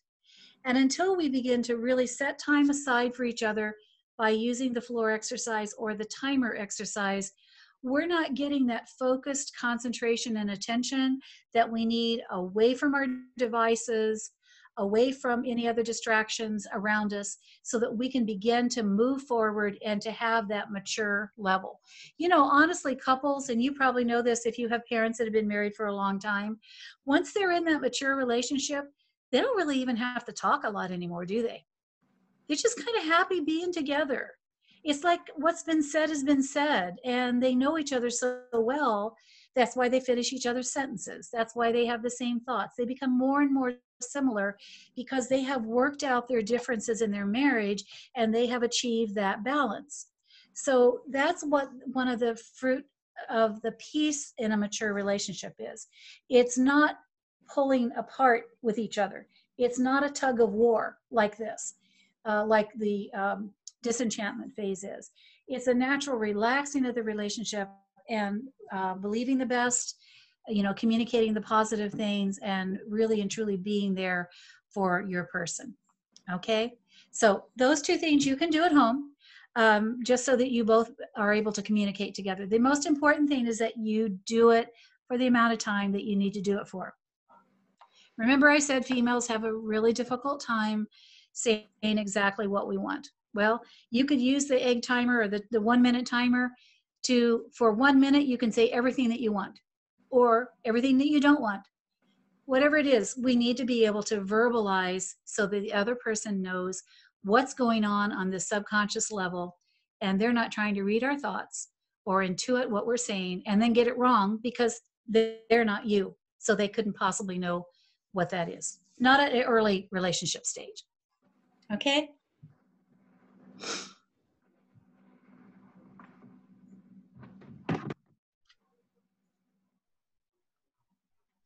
Any other questions? Okay, I think in your Maggie, do you mind before we go on, since we're kind of close to noon, Yeah. do you, I know that we have a lot more to get through. Do you mind if we take the break now, since we took a quick break earlier, but maybe now we'll take a little bit longer? Is that okay? Since it's yes, kind of a natural. That's great. Can I make 2 more comments to finish this section? You have in here, I gave you a page called Understanding Emotions. This is something you need to read through together as a couple and discuss how you feel about these and how you express them. I put these together because one person may value emotions more than another, but they don't really know what their definition or how they work in a relationship. So this is a homework page, Understanding Emotions, or a date night page. Okay, the other thing I want to say is that I do a lot with self-care for people and I gave you some self-care strategies. These are just suggestions, but they touch on all these different areas of your life that you need to be paying attention to. When you're not happy with what's going on in your life, you'll never be happy with what's going on in your couple life. And the only way you will get to that is if you are taking care of yourself. And there are a number of areas of our life we have to pay attention to, but we're often too rushed, and we're not doing any of these things for ourselves because we're doing it for other people, our job, or whatever. And we need to pull some of that energy back for ourselves so that we have it to give to our spouse first and foremost, okay? So this is another thing where we have a goal thing we're going to do at the end. This can be one of your goals that you can begin to do as a couple, okay? Don't ignore this, because to stay balanced mentally, psychologically, physiologically, and spiritually, you have to be doing these things for each other, okay? All right, and we can take a break now if you'd like. Thank you. So should we say 10 after 12? That's about 15 minutes. That's fine with me, whatever works for you, okay?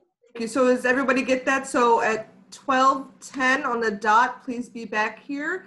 Again, feel free to, get up, do what you have to do. And then, so you have about 16 minutes. So we'll see you in a few more minutes. And if they need to eat while we're talking, that's okay too.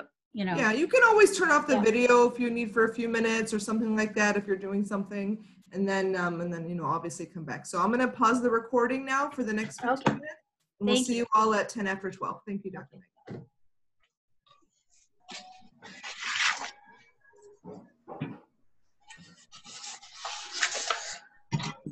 Welcome back.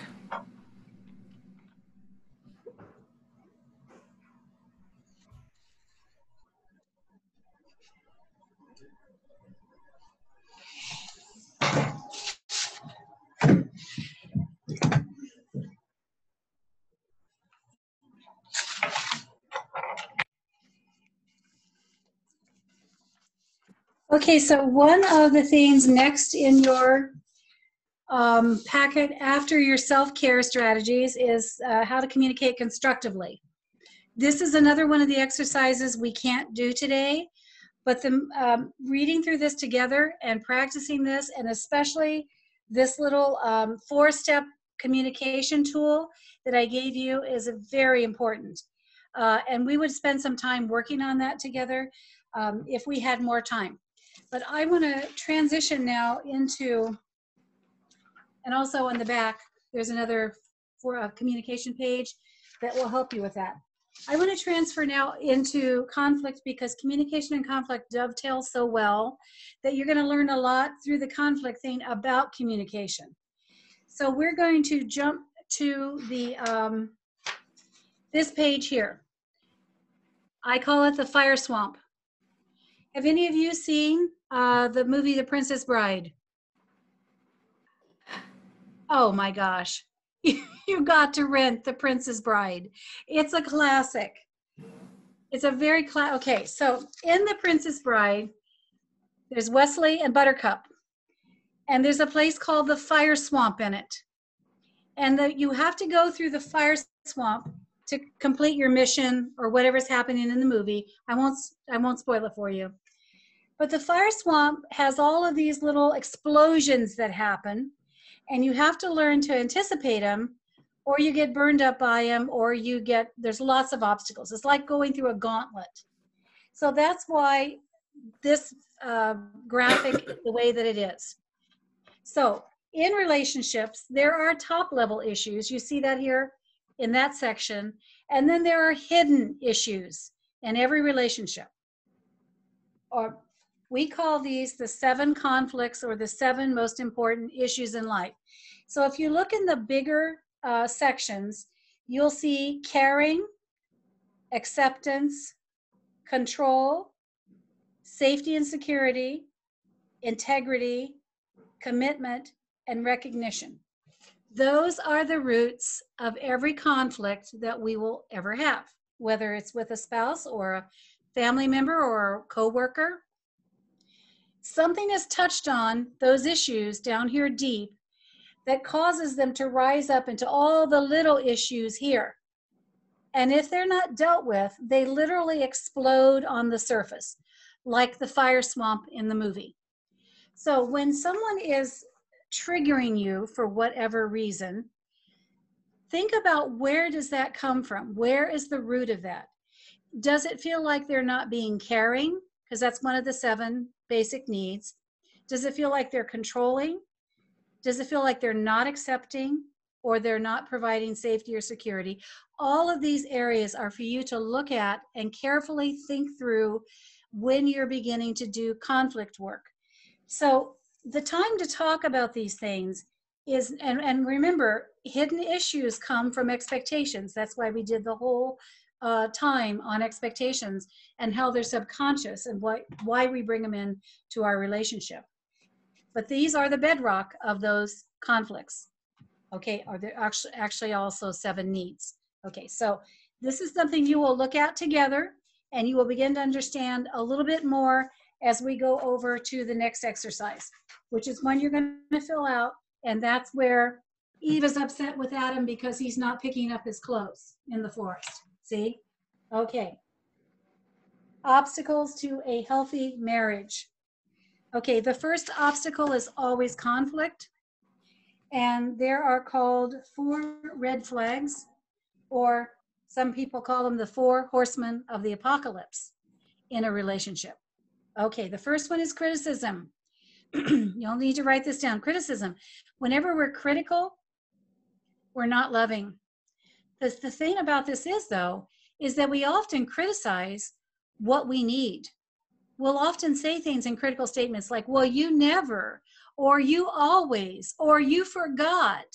And so our criticism actually becomes a way for us to understand the other person's needs. They're asking for something, but in a very ineffective way.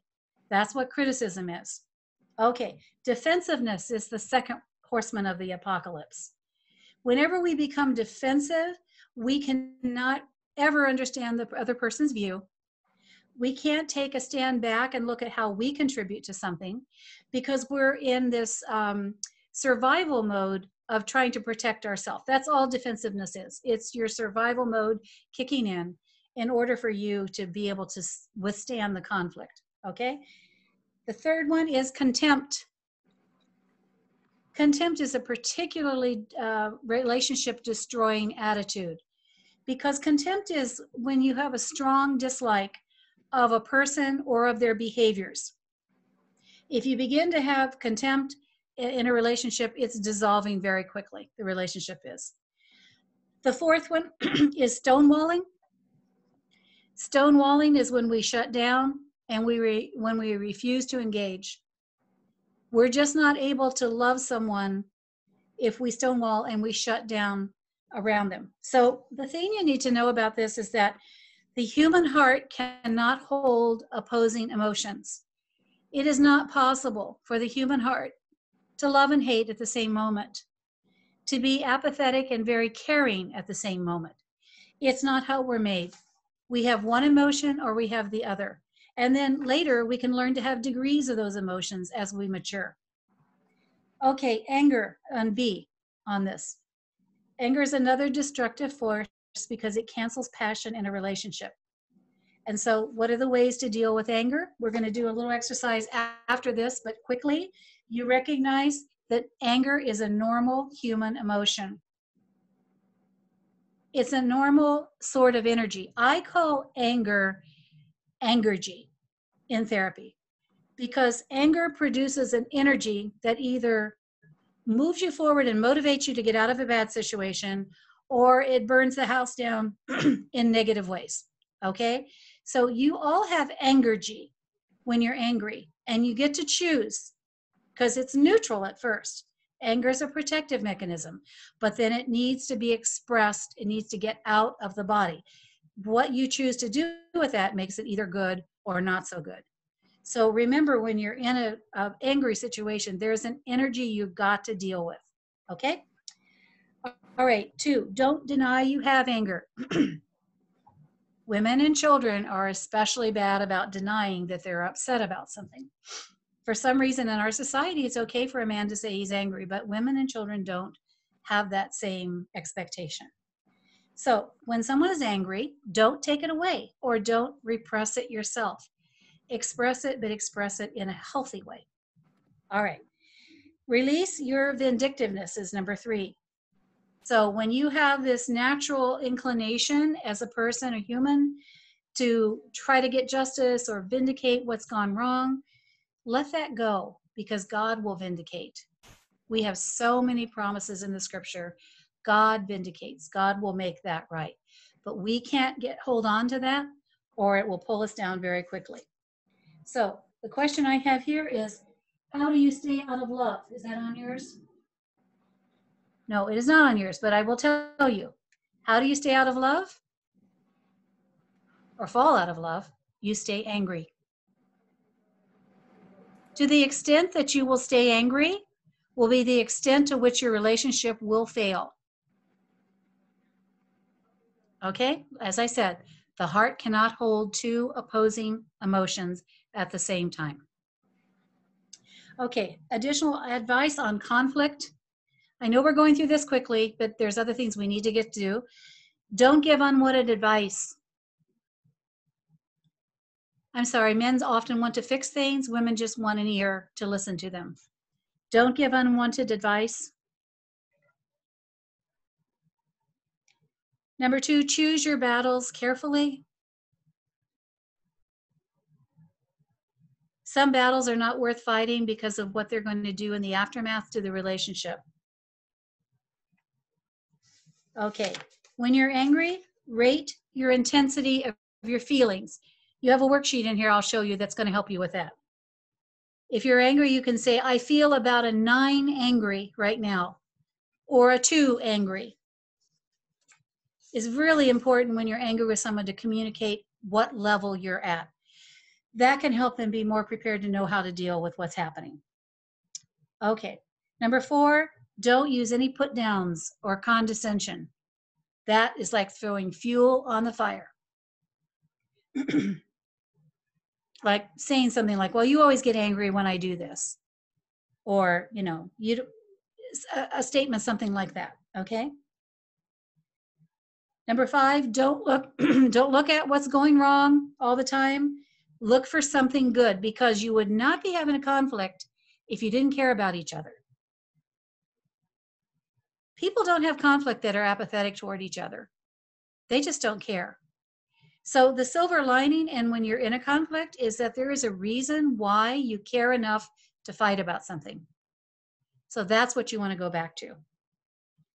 And number 6, one of my favorite verses in the scriptures on conflict, because it has so many qualifiers in it, is in Romans, if it is possible, as far as it depends on you, live at peace with everyone.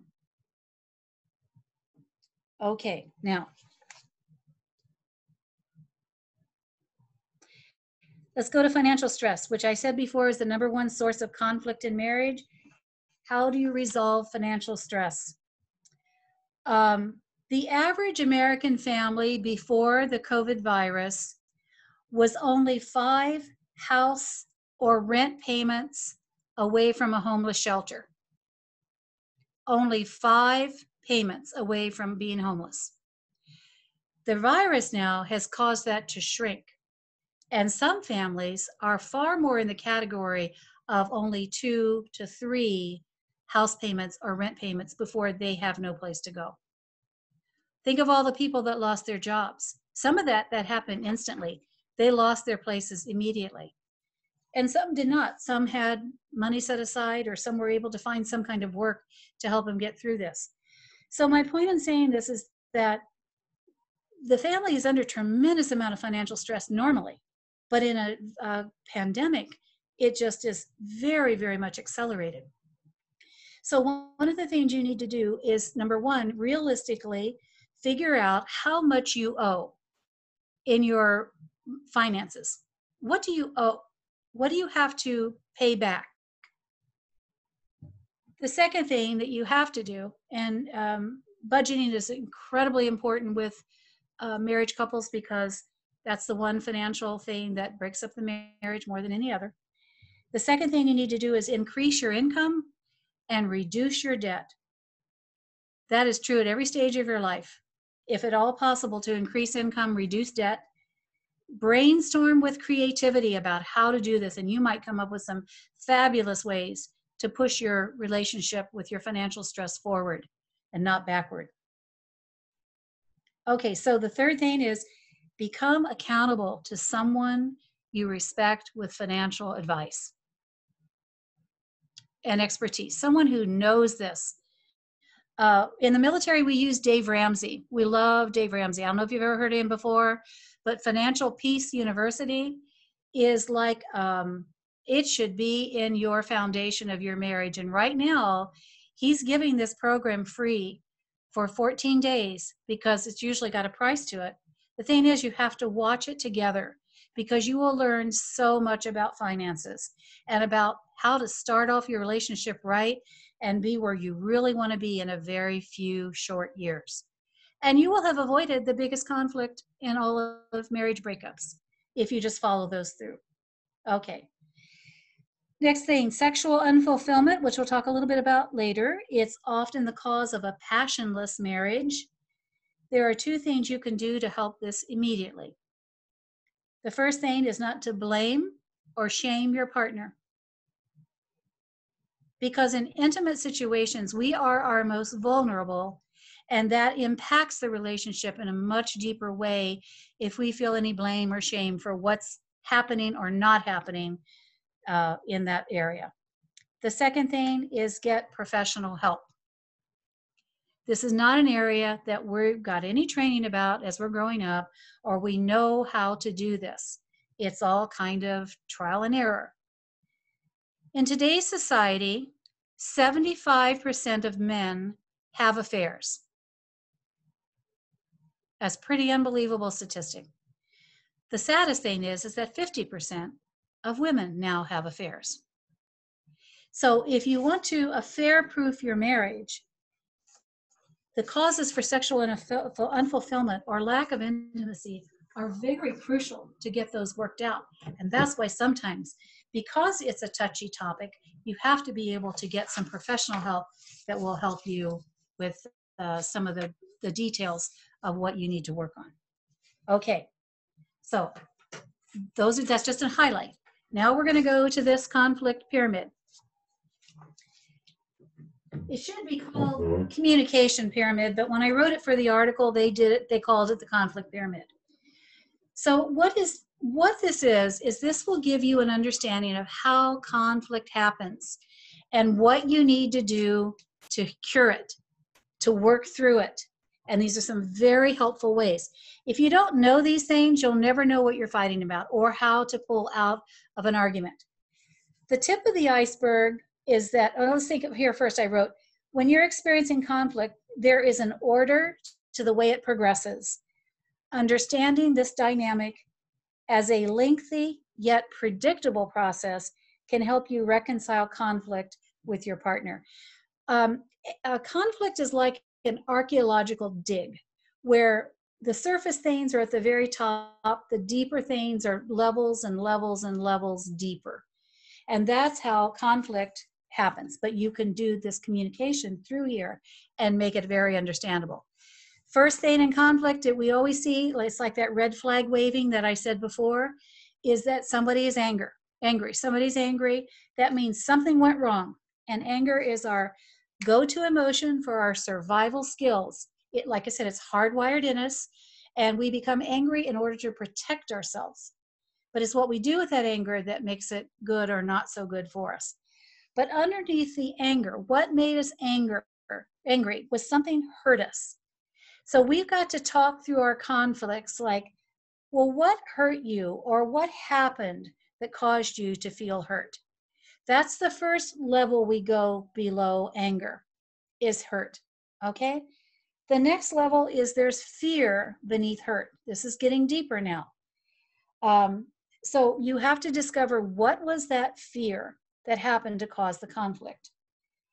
Okay, then underneath that are unmet needs are discovered. Remember I said unmet needs, the other word for that is expectations, are like the foundation of what will set the tone for your marriage. That's why we spent the time on that, so you will know how to identify what those unmet needs are. If you have a pen, I usually do this in red. Make a squiggly line underneath unmet needs that goes all the way across, okay? Because we're going to shift gears here. Everything above that red line will point to illness. Psychological illness, physical illness, emotional illness. If you don't work through them and discover how to help with whatever is happening in the situation. Everything below that red squiggly line, the last two things on that pyramid, is healing. So you'll need to distinguish where we're cutting this off. The problem with the last two is that these are not human virtues.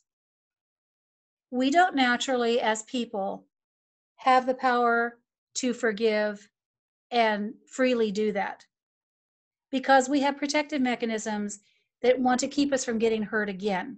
That's our natural response. So forgiveness is very difficult. That's a godly virtue. And that's our first clue, that we have to have the spiritual help to get through some of these things. So godly virtue is forgiveness. That comes from God. The second thing, and the most important thing, is that peace and unconditional love are only from God. And we can't unlock those until we work through all of these things here. That's why I say, if you stop at your unmet needs and you don't go deeper, you can keep that in you, the anger in you and the problems that it's causing, and it will cause illness in your life on all levels. But if you can get below that with some spiritual help, you will have the godly virtues to heal whatever it is, whatever issues that caused you to go here. So tell me, how long does it take to have an emotion?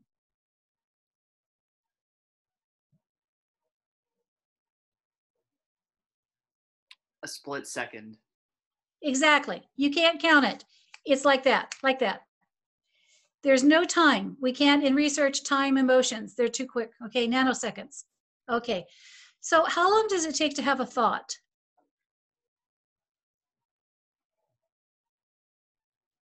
Less than that. Actually, it takes 3 to 10 seconds, which took you 10 seconds to give me that answer. Okay? Because I count.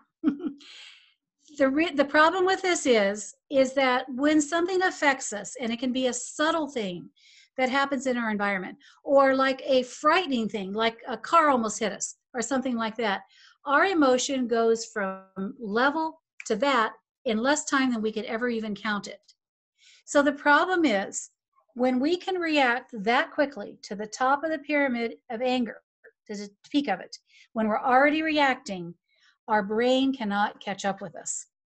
So we act out of illogical feelings, and we say things that we don't really mean because our brain can't catch up with our heart and our emotions, okay? It takes a lot of exercises. Like for people that have high anxiety, I do lots of exercises with them to slow down this process. And that's what you're going to do by working through these things. You're going to learn to slow down the process so that conflict doesn't have to always be negative. It doesn't always have to be hurtful.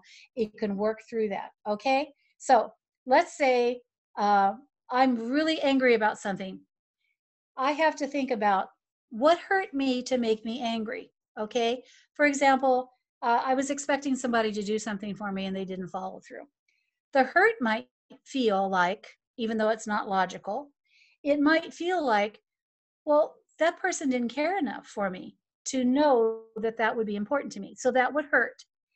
But what's the fear beneath the hurt? The fear is maybe they never cared enough. Maybe they'll never care enough again. And that's a real fear for people.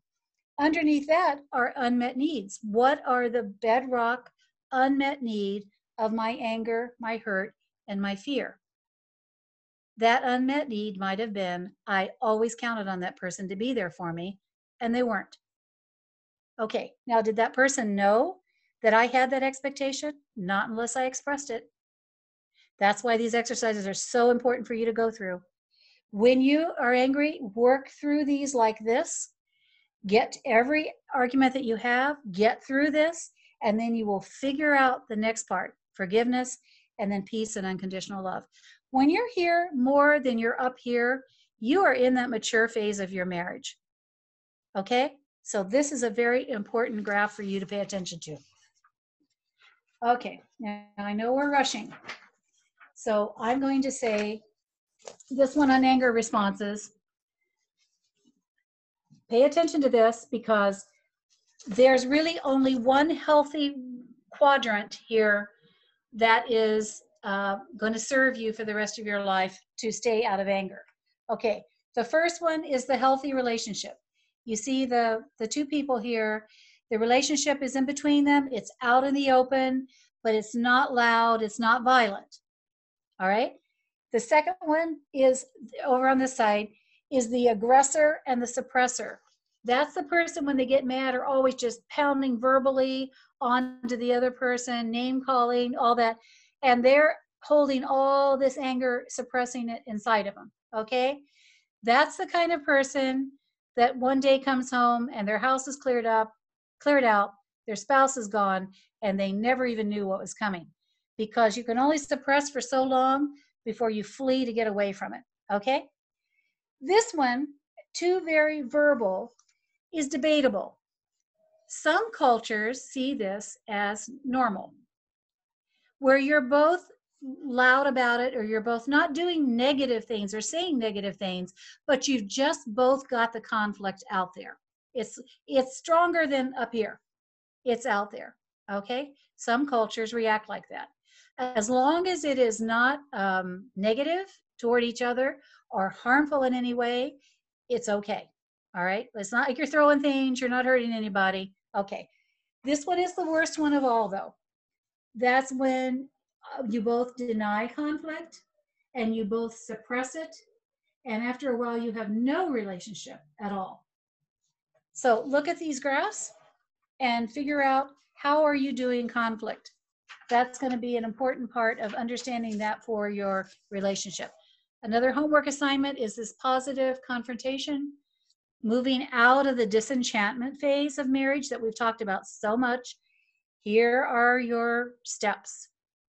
That's a date night thing when you are not in conflict, when you are having a normal time and you're not upset about anything. I gave you a second page also to help give you more information. Unfortunately, we don't have time to do that today. Here's a graph, and this goes back, speaks to the family of origin issues I told you about that are so important. How was it okay to show anger in your families when you grew up? So be honest, answer the questions, do this together, and then I'll give you a hint, only the last 4 are healthy.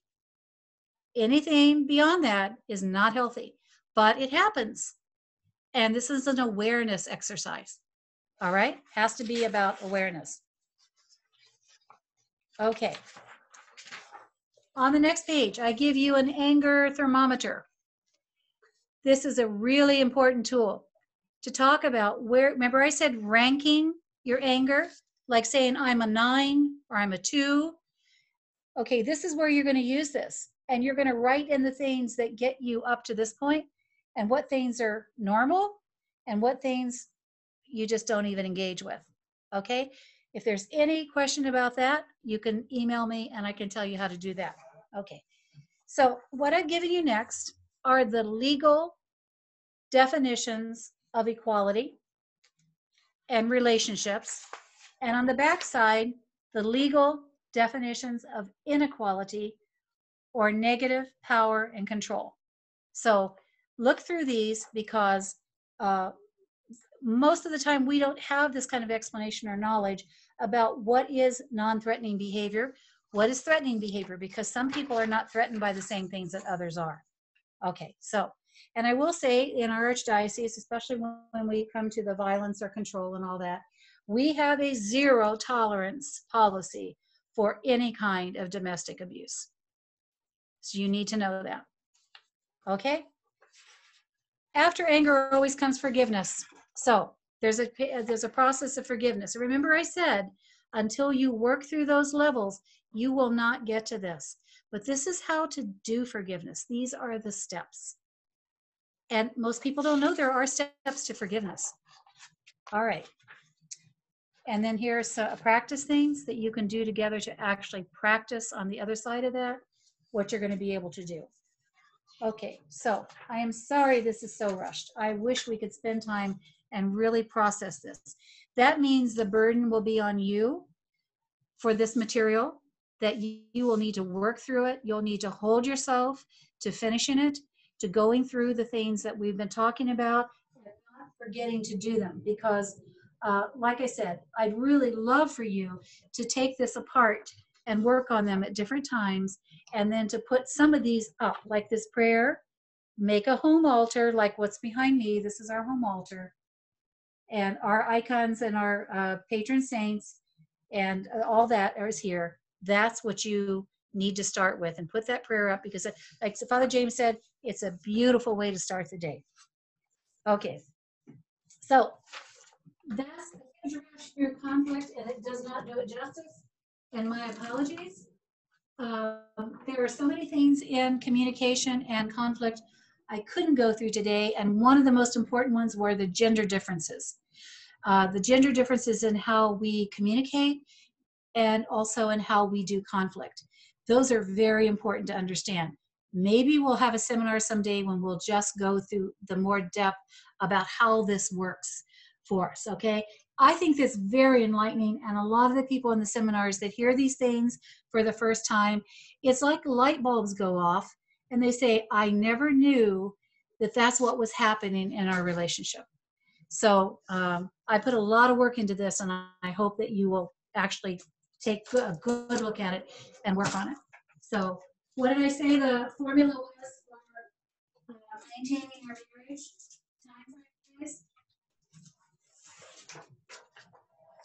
Date night, how often? Yeah, I'm sorry, you moved away from the mic a little, so we missed that last Okay. little question. So what did I say? What did I say the formula was for maintaining your relationship as far as times together? Date night weekly, 1 day a month away with your spouse, and then 4 times a year overnight away with the spouse. Great notes. You get a star. Okay, that's the minimum. Remember, the minimum. All the couples I have in counseling gave this up a long time ago, or they never even knew they had to plow that much time into their marriage. Remember we talked about investment earlier? You invest in what you value. If you're not investing in the relationship, you're showing yourself and your partner that you're not valuing it to the extent that you need to. Okay? All right. I think we have enough time to get to intimacy. Do we have enough time? Sonia, are we doing good? Okay, we're doing good. Sorry, I was muted. You're doing great. We have 20 minutes until 1 o'clock. I don't know how much time you have. If you want to have a few extra minutes and don't mind, whoever wants. I don't mind at all, but I would prefer just to get through the material and let them just throw the questions at me, because that won't slow this process down for those that have to go. Okay. Could you stop the recording for just a second? Sure. Thank you. Yeah, thank you.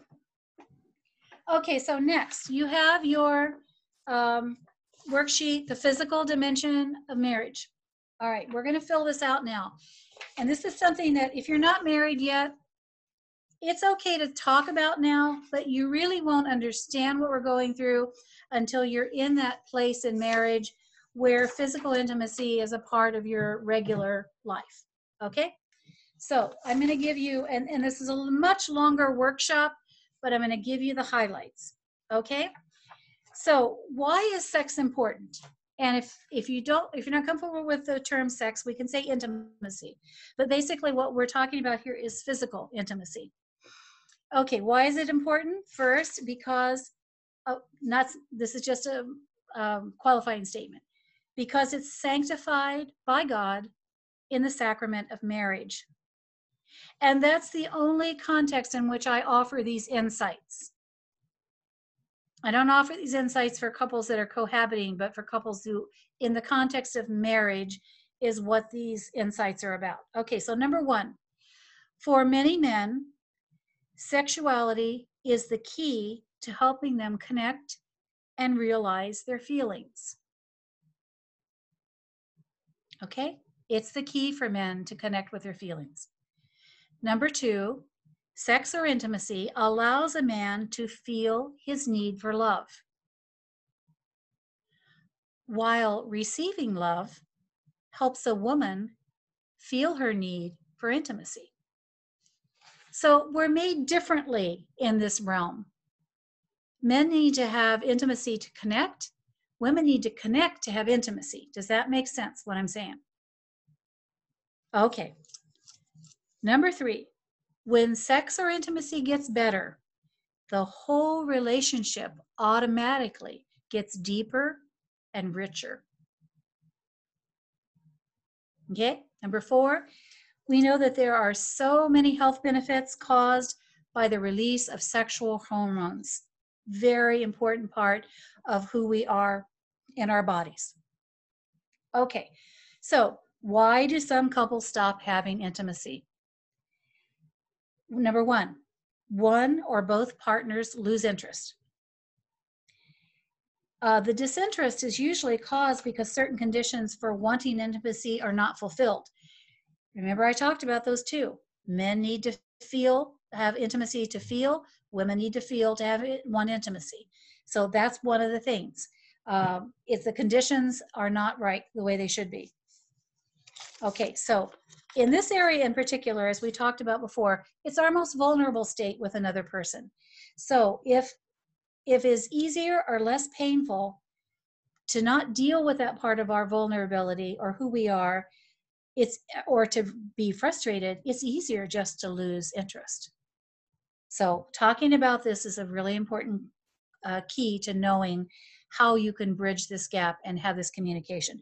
For some people, it's not easy to talk about. And maybe in our families of origin, we didn't talk about any of this stuff. I don't think you ever had a high school class other than health that talked about the intimate details of how you build on an intimate relationship. Most people have no any kind of education. And so that's what you're going to do with each other in the context of your marriage, and you're going to begin to build on your expectations, which, remember I said, that's the tone of your marriage, what your expectations are. Okay, and number 3, one or both partners are too demanding. Whenever you're demanding intimacy, it's not going to happen. Intimacy has to be cultivated and not demanded. Okay, so in order to create a fulfilling sexual relationship, a couple must, number 1, approach changes slowly.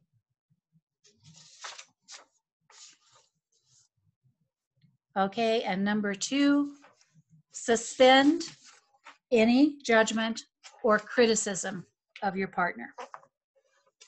Okay, I think that makes sense when I say that we're so vulnerable that criticism or judgment will make us pull away even further. Okay, 3 main ways to improve sex. Okay, number 1, always when it's shared in a loving, committed relationship. And I'd add married relationship to that. Married meaning equaling commitment. Okay. Number 2 is the longevity of the relationship. So if you're doing the things you need to be communicating, resolving conflict, and paying attention to the things we've talked about today, the longer your relationship, the better everything gets. And the intimacy part of our relationship is improved by the longer that we are together. Okay? So the 3rd way is to improve the skills in lovemaking, both emotional and physical. Most of lovemaking or intimacy is psychology. So working on the emotional, paying attention to what the other partner needs is a very important part of that. That's what your improvement of skills is all about. Okay, so difference in sexual expectation between a man and a woman.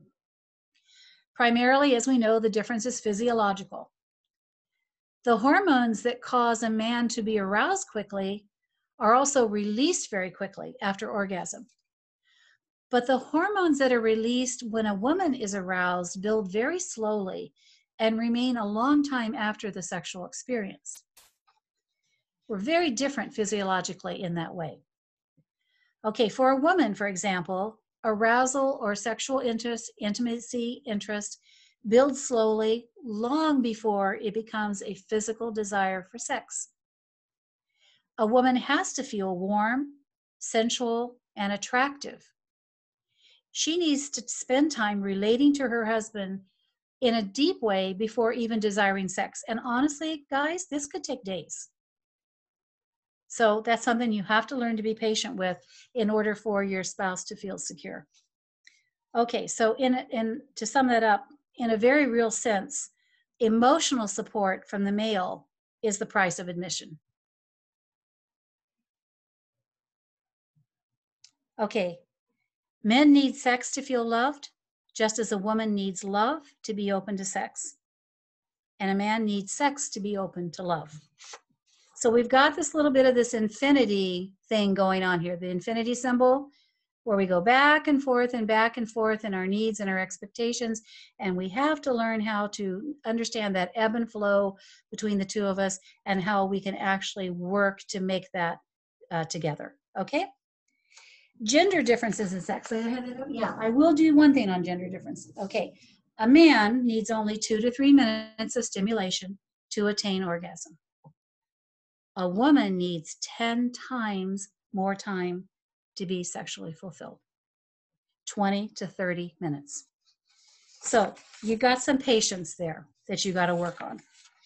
Okay. Also, a woman's skin is 10 times more sensitive than a man's. 10 times is huge. That's why we notice subtle differences in the temperature. We're cold long before you even know that a window's open or a door's open. We feel things in our skin because we have 10 times more sensors than males do. Okay?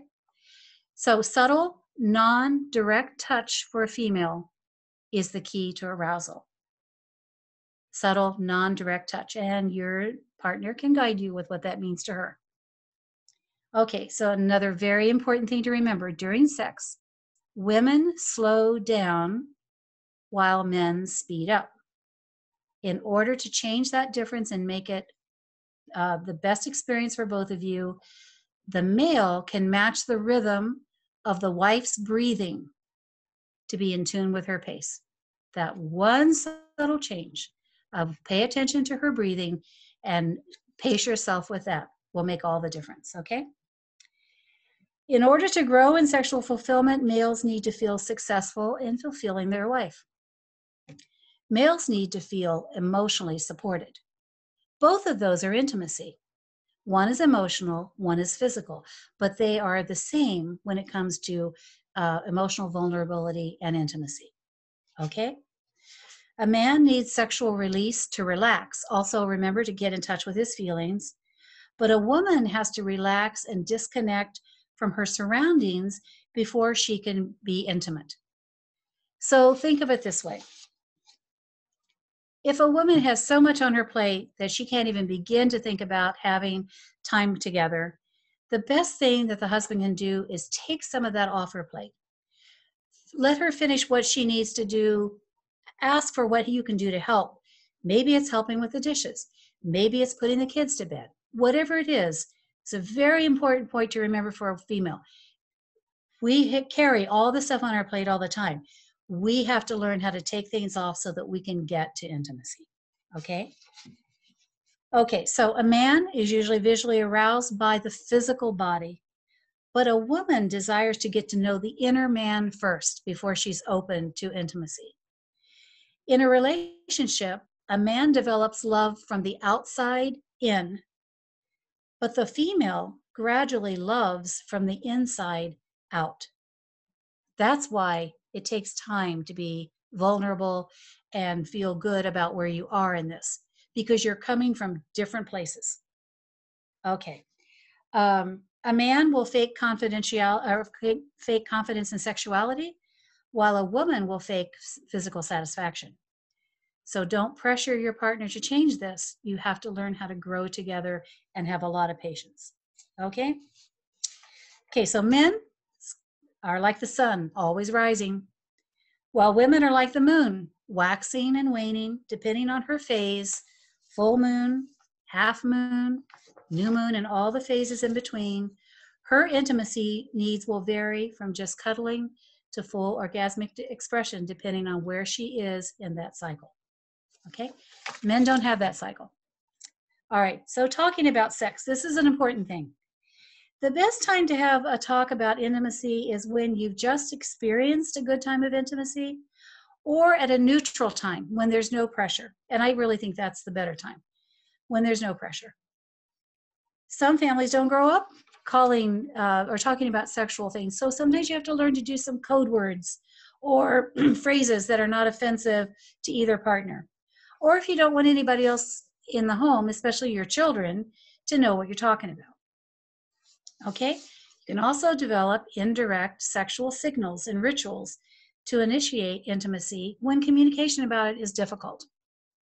So that's up to your imagination. How do you have indirect signals? What do you do in your communication to let the other person know that you're open to intimacy?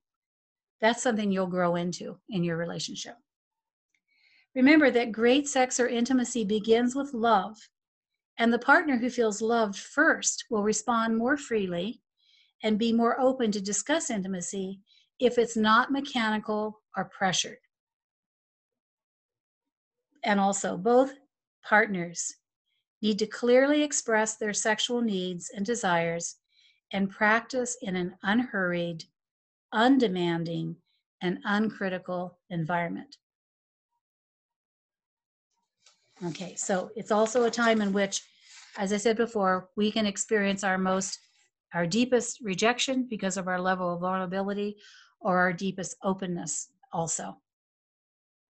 Okay, so do we have the goals to sexual intimacy on this workout? Let's see. Okay, so I'm going to give you 10 keys. It's not on your sheet, but you got room to write it in. 10 keys to intimacy. Number 1, define sexual goals. Remember, this is just a part of our life like any other. It's a very deep part of our life. So we need to define that and have a discussion about it. Okay, number 2, ensure mutual satisfaction.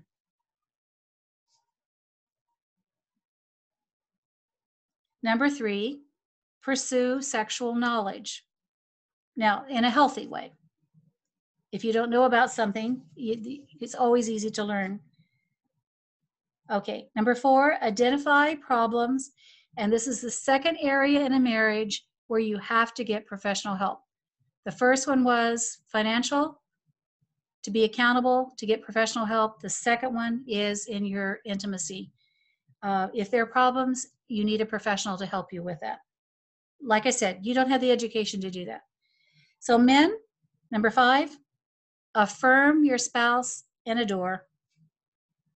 And women, lead intimacy by your initiation. Men, number 7, slow down. And women, learn to accept sexual intimacy even when you think you have too much going on to pay attention to it. Number 9, have fun, laugh about it. It's part of the enjoyment. And number 10, accept mutual responsibility. Okay, so remember, great sex or intimacy is a reward for the commitment to create a loving and supportive relationship. It also brightens and rejuvenates the mind, body, and spirit. There are so many studies on how good sexuality and healthy sexuality affect the body, the mind, and the spirit. So, any questions about that?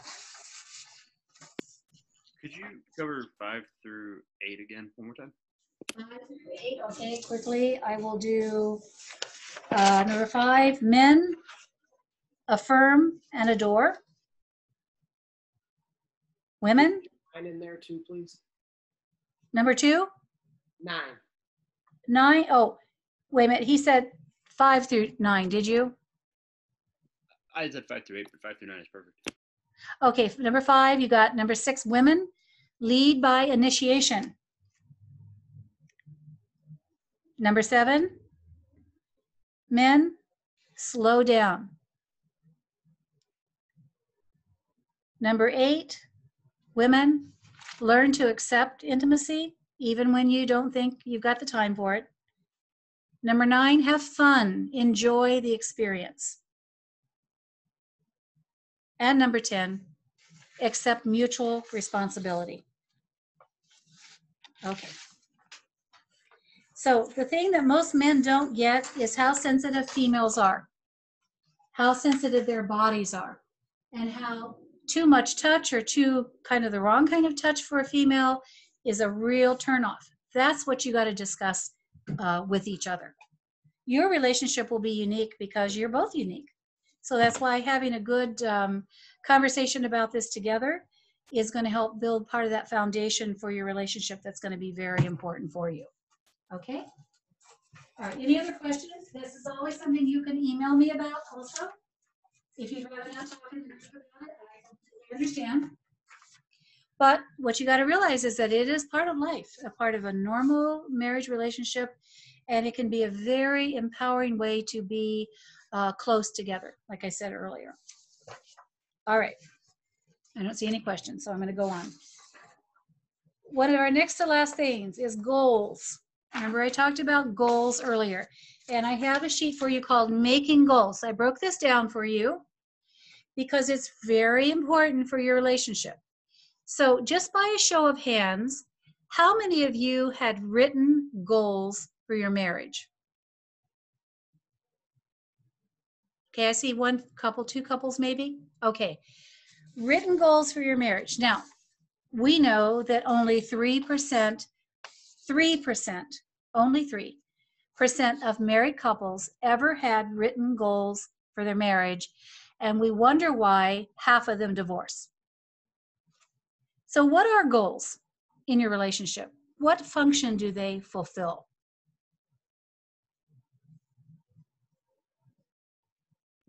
They put us kind of on the same page, on the same direction. Absolutely. They're your roadmap. Your goals are your roadmap.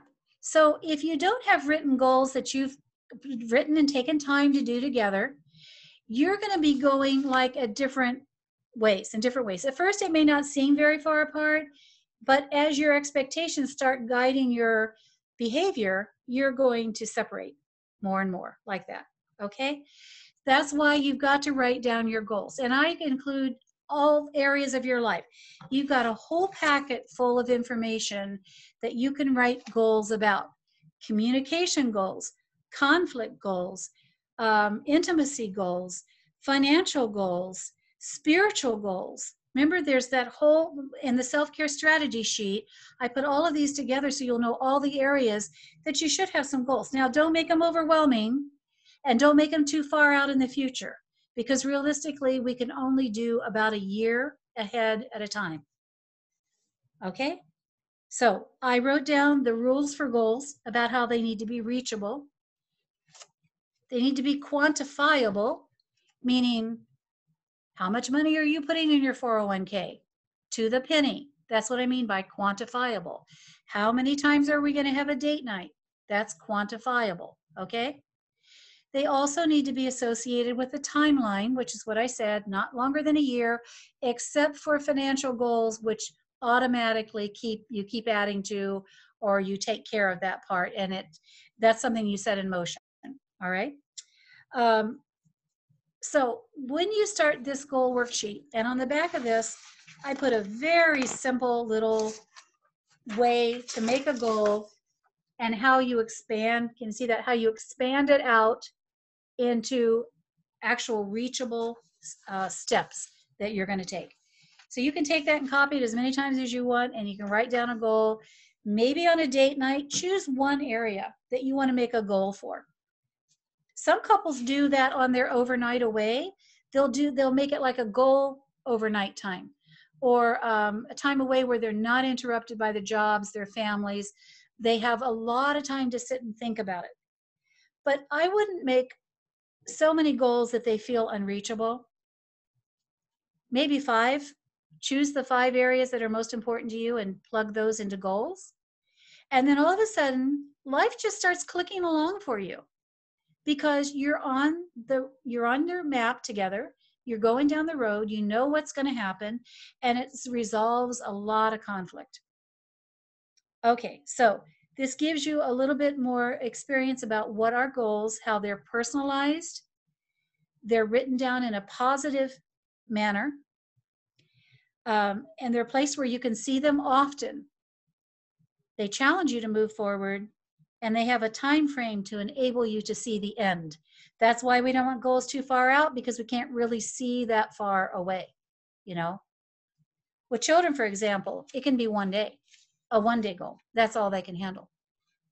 5th, 6th graders, maybe a week goal, you know, and older, even teenagers aren't even able to expand out the future for them. Okay, so you got to be careful with how much you don't want to overload yourself with goals, but you most definitely want to have them. All right. So what we did not get to today was the gender differences, as I said before, in communication and in conflict. We did not get to personality, which is a really fun one, personality. We did not get to birth order, which is a very important thing in your family of origin expectations. We didn't get to more lengthy communication exercises, and we didn't really spend a lot of time on any one area. So what you've got is like a 30,000-foot view of what your relationship can be, and you also can kind of got an idea of how much it's going to take to get there, don't you? Okay, so remember, you got to do this together. It's not one person doing all the work. It's together. It's working as a team. It's learning how to do that as partners. All right? Okay, so would you have any questions for any of this now? Because I'm willing to take questions about any of the topics that we've talked about. Yes, I have one question. I don't really, you mentioned birth order. Like, can you give like a couple of sentences about this topic or what? Maybe well, it's one of my very favorite subjects, first of all. You have to know that it's one of my very favorite subjects. And it is the one research project in any field that will get instant funding for. It's very difficult to get funding for research because there's not that many research dollars going around anymore. But research on birth order will get an instant grant because it is so predictable. And if you're doing research, you want to have a good outcome for your research, don't you? So you want to pick a topic that you know is going to be consistent. At least that's how I did doctoral research, okay? So birth order is very, very important because it forms the person that you are. Not only, I mean, every area of your life, like how you filter things in life, how you look at things in life, the patience you have for people or not, the way you communicate. We have very different communication patterns depending on the order of where we were born. Father James, what's your birth order? You're number 1? Okay, all right. So can I pick on you? Yes. I can, okay. So firstborns, for example, are the most intense personality because you are the first one that comes along and your parents did not have a rule book about how to raise a child. So they raised him, and I'm a firstborn too, raised him like a little adult because all they know is their experience. So they put the firstborn on a pedestal, and that firstborn has to earn that because the parents are already assuming that they have the brightest, the smartest, the most brilliant child ever, which Father James was. Yes, I was. So, yes. So, and they expected him to act like a little adult. But he didn't have the cognitive or the emotional skills to do that. So he had to learn how to compensate. And how he compensated with that was that he always rose to the top of whatever he was doing. Okay? There's a phrase I like to use. The cream always rises to the top. All right. So firstborns are traditionally that one that will rise to the top of any task. They will be the leader. We have more presidents that were firstborns than any other birth order. They are the ones that will take care of you in ways that other birth orders will not. Their weaknesses are, though, they will take on too much. That's not their fault. That was expected by their parents of them. So any other firstborns in here that I'm speaking to? Okay, good. So there's some others in here. Okay. So we, our weakness, because I'll include myself, is that unless we had siblings very far later than we were born, we never learned how to have a childhood and how to play. So think about what the messages were that were given to you as a child. Go get your brother's bottle. Can you help me do this? Will you watch after your sister? It was constantly, we are sitting and playing by ourselves as a child, and the parent interrupts us because they see us as a co-parent mistakenly, but they don't know it's a mistake. And they're always bringing you in to do responsible chores. So let's say Father James is sitting there playing with his Legos, and he's there about 5 minutes, and his mom says, go do this for me, or can you help me with that? Or so he does it. He comes back, he starts to play with his Legos, and 2 minutes later, something else is asked of him. So he jumps up and he goes and does that. The third or fourth time, he doesn't want to play anymore because he knows he's going to have to be ready for whatever is next. Okay? That's the typical life of a firstborn. The only way to cure that is to learn how to play and have fun. So, Father, is your wife a firstborn? Yes. Okay, I thought so. I thought so. So she's doing the same thing. So my husband's a firstborn too. Now, I'm not saying anything about Father James' marriage. They are the but. Firstborns are the most competitive because we have to be to get to the top, all right? So when you have two firstborns in a marriage, there's a lot of competition in the marriage. Now, it doesn't have to be necessarily over who's doing what particular thing better. It has to do with how high are we going to go, whether it's in our field or whether it's in our interest or whatever. So firstborn couples especially need to learn how to recreate through play and have undemanded time. Now, I can imagine Father James never gets that with a parish your size, but that's exactly what he needs for his healing and for his wife. So them getting time away is crucial for both of them, okay? Only children somewhat fall into that, but the problem with them is that, yes, they were the only adults around them, so they were raised as little adults. They also don't have a childhood. The problem with only children is the parents default to them and always ask them, what would you like for dinner? Where would you like to go? What would you like for this or whatever? Because metaphorically, they have all their eggs in one basket and they don't want to tip over the basket and lose that one child. So they're made to grow up in ways that they can't handle, which makes them very difficult to manage relationships later in life. So, Joria, can I tell you how we deal with that? Yes, I'd love to hear that because you nailed us. Yeah. But we learned very, very early, even just as we were friends. I mean, I feel like I married my best friend. We met at a camp, right. And we, got to see the good, the bad, and the ugly. It was a long-term relationship, all the way up until when we were married. So, and we started our relationship together in just a very stressful, hard time. I was at seminary. She was leaving. She had to move to Boston with me and get a job. We've both been working the whole time and we're very busy. But we figured out very early that although we're not able to take these once a month weekend trips like you were talking about and some of those other tips you gave, every single day we walk together.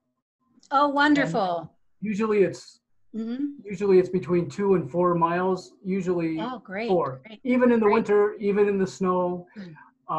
In between the breaks of the rain, but we go every day. And sometimes we talk the whole time, sometimes we don't, but we're just together. And it started before we were even married at Antiochian Village. We would walk early before we got up and our kids woke up. So very nice. It's very nice because it puts us on equal ground and we talk through a lot because there is a competitive thing. Yes, there is. Yes, but we can't help that. That was put into us, Yeah, interesting. We knew that by the time we were 2. what our life was going to be about. And our parents did that to us, but I said not in a necessarily negative way. And So we raised our number one, our first child, Zoe, like she was a 16-year-old as an infant.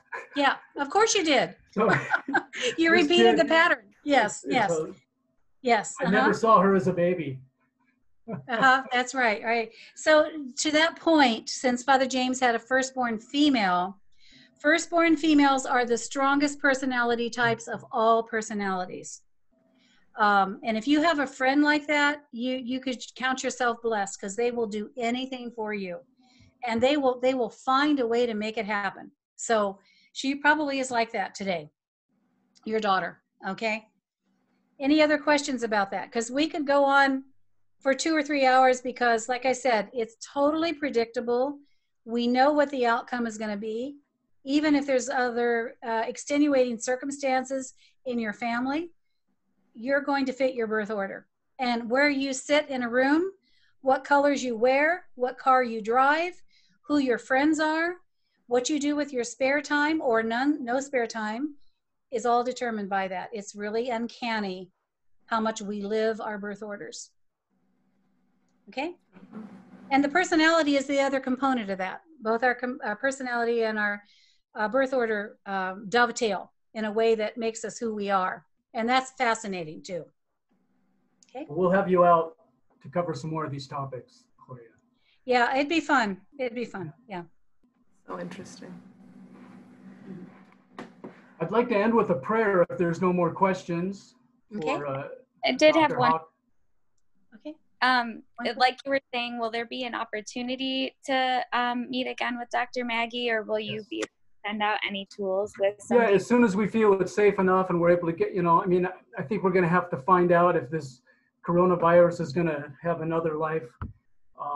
Maybe we can have her out in the fall. If we can't, we'll have to do it maybe, after the new year or something. I don't know, but it'll be soon, and we might have to have a double seminar. I'd like her to talk about some other topics as well. So, but maybe one day we can do marriage, and then the next day we can do, another topic on mental health or something. That's wonderful. Sounds wonderful. Mm-hmm. Okay. Yeah, we don't have a specific time in mind yet, but That's fine. Yeah. Yeah, I don't know my travel schedule yet either, but we'll work it out. We will, and we'll let all of you know, and we'll probably invite the whole parish if we can. So, okay. Anything else, Sonia? Announcements? I mean, I did send Dr. Maggie's email to everybody in the chat, so in case you didn't get a chance to write it down, I did send it to you. Thank you. If you, once we finish and I have the recording set, I will try to share that with you. I hope I can figure it out.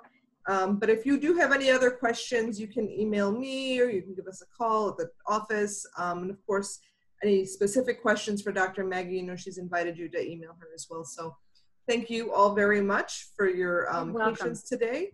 And and then Father, we can just finish off if you don't mind. Beautiful. Thank you again for being with us. We look forward to the day when we will meet you at the Holy Altar. Yes, for your wedding, and the day when we can come back together and celebrate during your reception, whenever and wherever that may be. Right. But let's close with a prayer. In the name of the Father, and of the Son, and of the Holy Spirit, one God. Amen. Lord, we thank you, and we ask your blessings upon all those who have participated today, especially our presenter, Gloria Maggie and her family, our host, Sonia and her family, and all of the couples participating in this workshop today. We ask that you bless them, that you guide them, that you protect them, and that you shower them with your mercy and your grace. And Lord, we also ask that you fill our hearts with unflinching faith in your protection, in your hope, and in your help, and in your love for you and for our neighbors. For yours it is to have mercy and to save us, O Christ our God, and unto you we ascribe glory, honor, and worship to the Father, and to the Son, and to the Holy Spirit, now and ever, and unto ages of ages. Amen. Amen. Amen. God bless you. Please give a hug to your father if he's still living, and remember him. No, I lost both of my parents. Oh, I'm so sorry. Yeah, they both went quickly, so We knew that was coming. Though, But we so. remember them every single day. Thank you. Thank you. So, Love to you, Father George, and to your wives. thank you. Okay. God bless you. Congratulations on all the weddings coming up. Thank you so much for everything. Have a wonderful afternoon. Call us if you need anything regarding your Okay. upcoming weddings. Bye-bye, everyone. Bye. Nice to Bye. meet you. Thank you so much, Dr. Maggie. This was excellent, even for not an about to be married person, but Yeah. but Just rushed way too much, but that's okay. I mean, it's understandable. I feel like we did cover a good amount of information today too. Oh yeah, they got a lot to work on. Yes, for sure. So if anybody didn't, needs this again, let me know. You should have all gotten it already, but if there's if you don't have that PDF, I can send it to you. And, I have a question. I have a question. The man that asked about birth order, what is his birth order? Leo. I'm the second born. Oh, okay. Older brother or sister? Older brother. Okay. So are you particularly bonded to your mother? Compared to my father, or just? Yeah. Tough question. I would say equally. I wouldn't.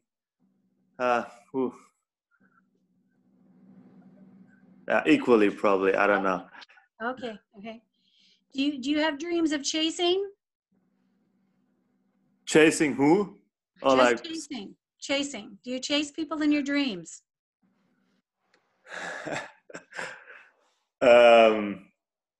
Sometimes I chase my fiance, I would say. Yeah. Okay. So there's a reason for that. You're chasing your brother for his position. Yeah. Interesting. Yeah. So Firstborns, I was going to ask Father James, because as firstborns, we have dreams of falling. Very common. All the time. Yep. That's so interesting. Because our parents put us on a pedestal and we're worried about falling off the pedestal. So we dream about falling all the time. I'm the oldest of 6, and I find this topic really interesting as well. Huh. And I've read about it a little bit, and that's kind of weird because I do have dreams about falling. So that's yes. Yeah. I'm the oldest, and I think I'm an outlier. Oh, okay. Why is that? Just didn't. Nothing you said resonated with me really. Okay. So there might be some family dynamics that's very unusual, though, because like I said, the research is very consistent about that. So. Okay. I have heard of certain variables too. There are variables, yes. If you have a large family, male or female first, if the oldest 2 are really close in age, if they're twins, if there's kind of different. In his case, I think it would speak to how his parents raised him with balance. I would think that is probably where his orientation is coming from, is that they didn't put those expectations on him like a normal parent would. So for that, you can thank your parents because they were very wise to let you have your childhood. I wonder if any of it has to do with the cultural differences too, growing up in Germany. Possibly.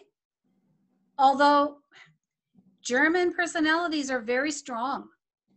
So I spend time in Germany from time to time. It depends on the family so much. So yeah, it's a long discussion. We could spend a lot of time on it, because there are different variables that do come in to all of this. Okay. Yeah. Anyway. We will email you. Thank you. Yeah, thank you so much. Maybe we'll see you on Skype sometime. Okay. Yeah. Thank you so much. Thank you, Dr. Maggie. Thanks, everyone. Bye for now. Bye-bye.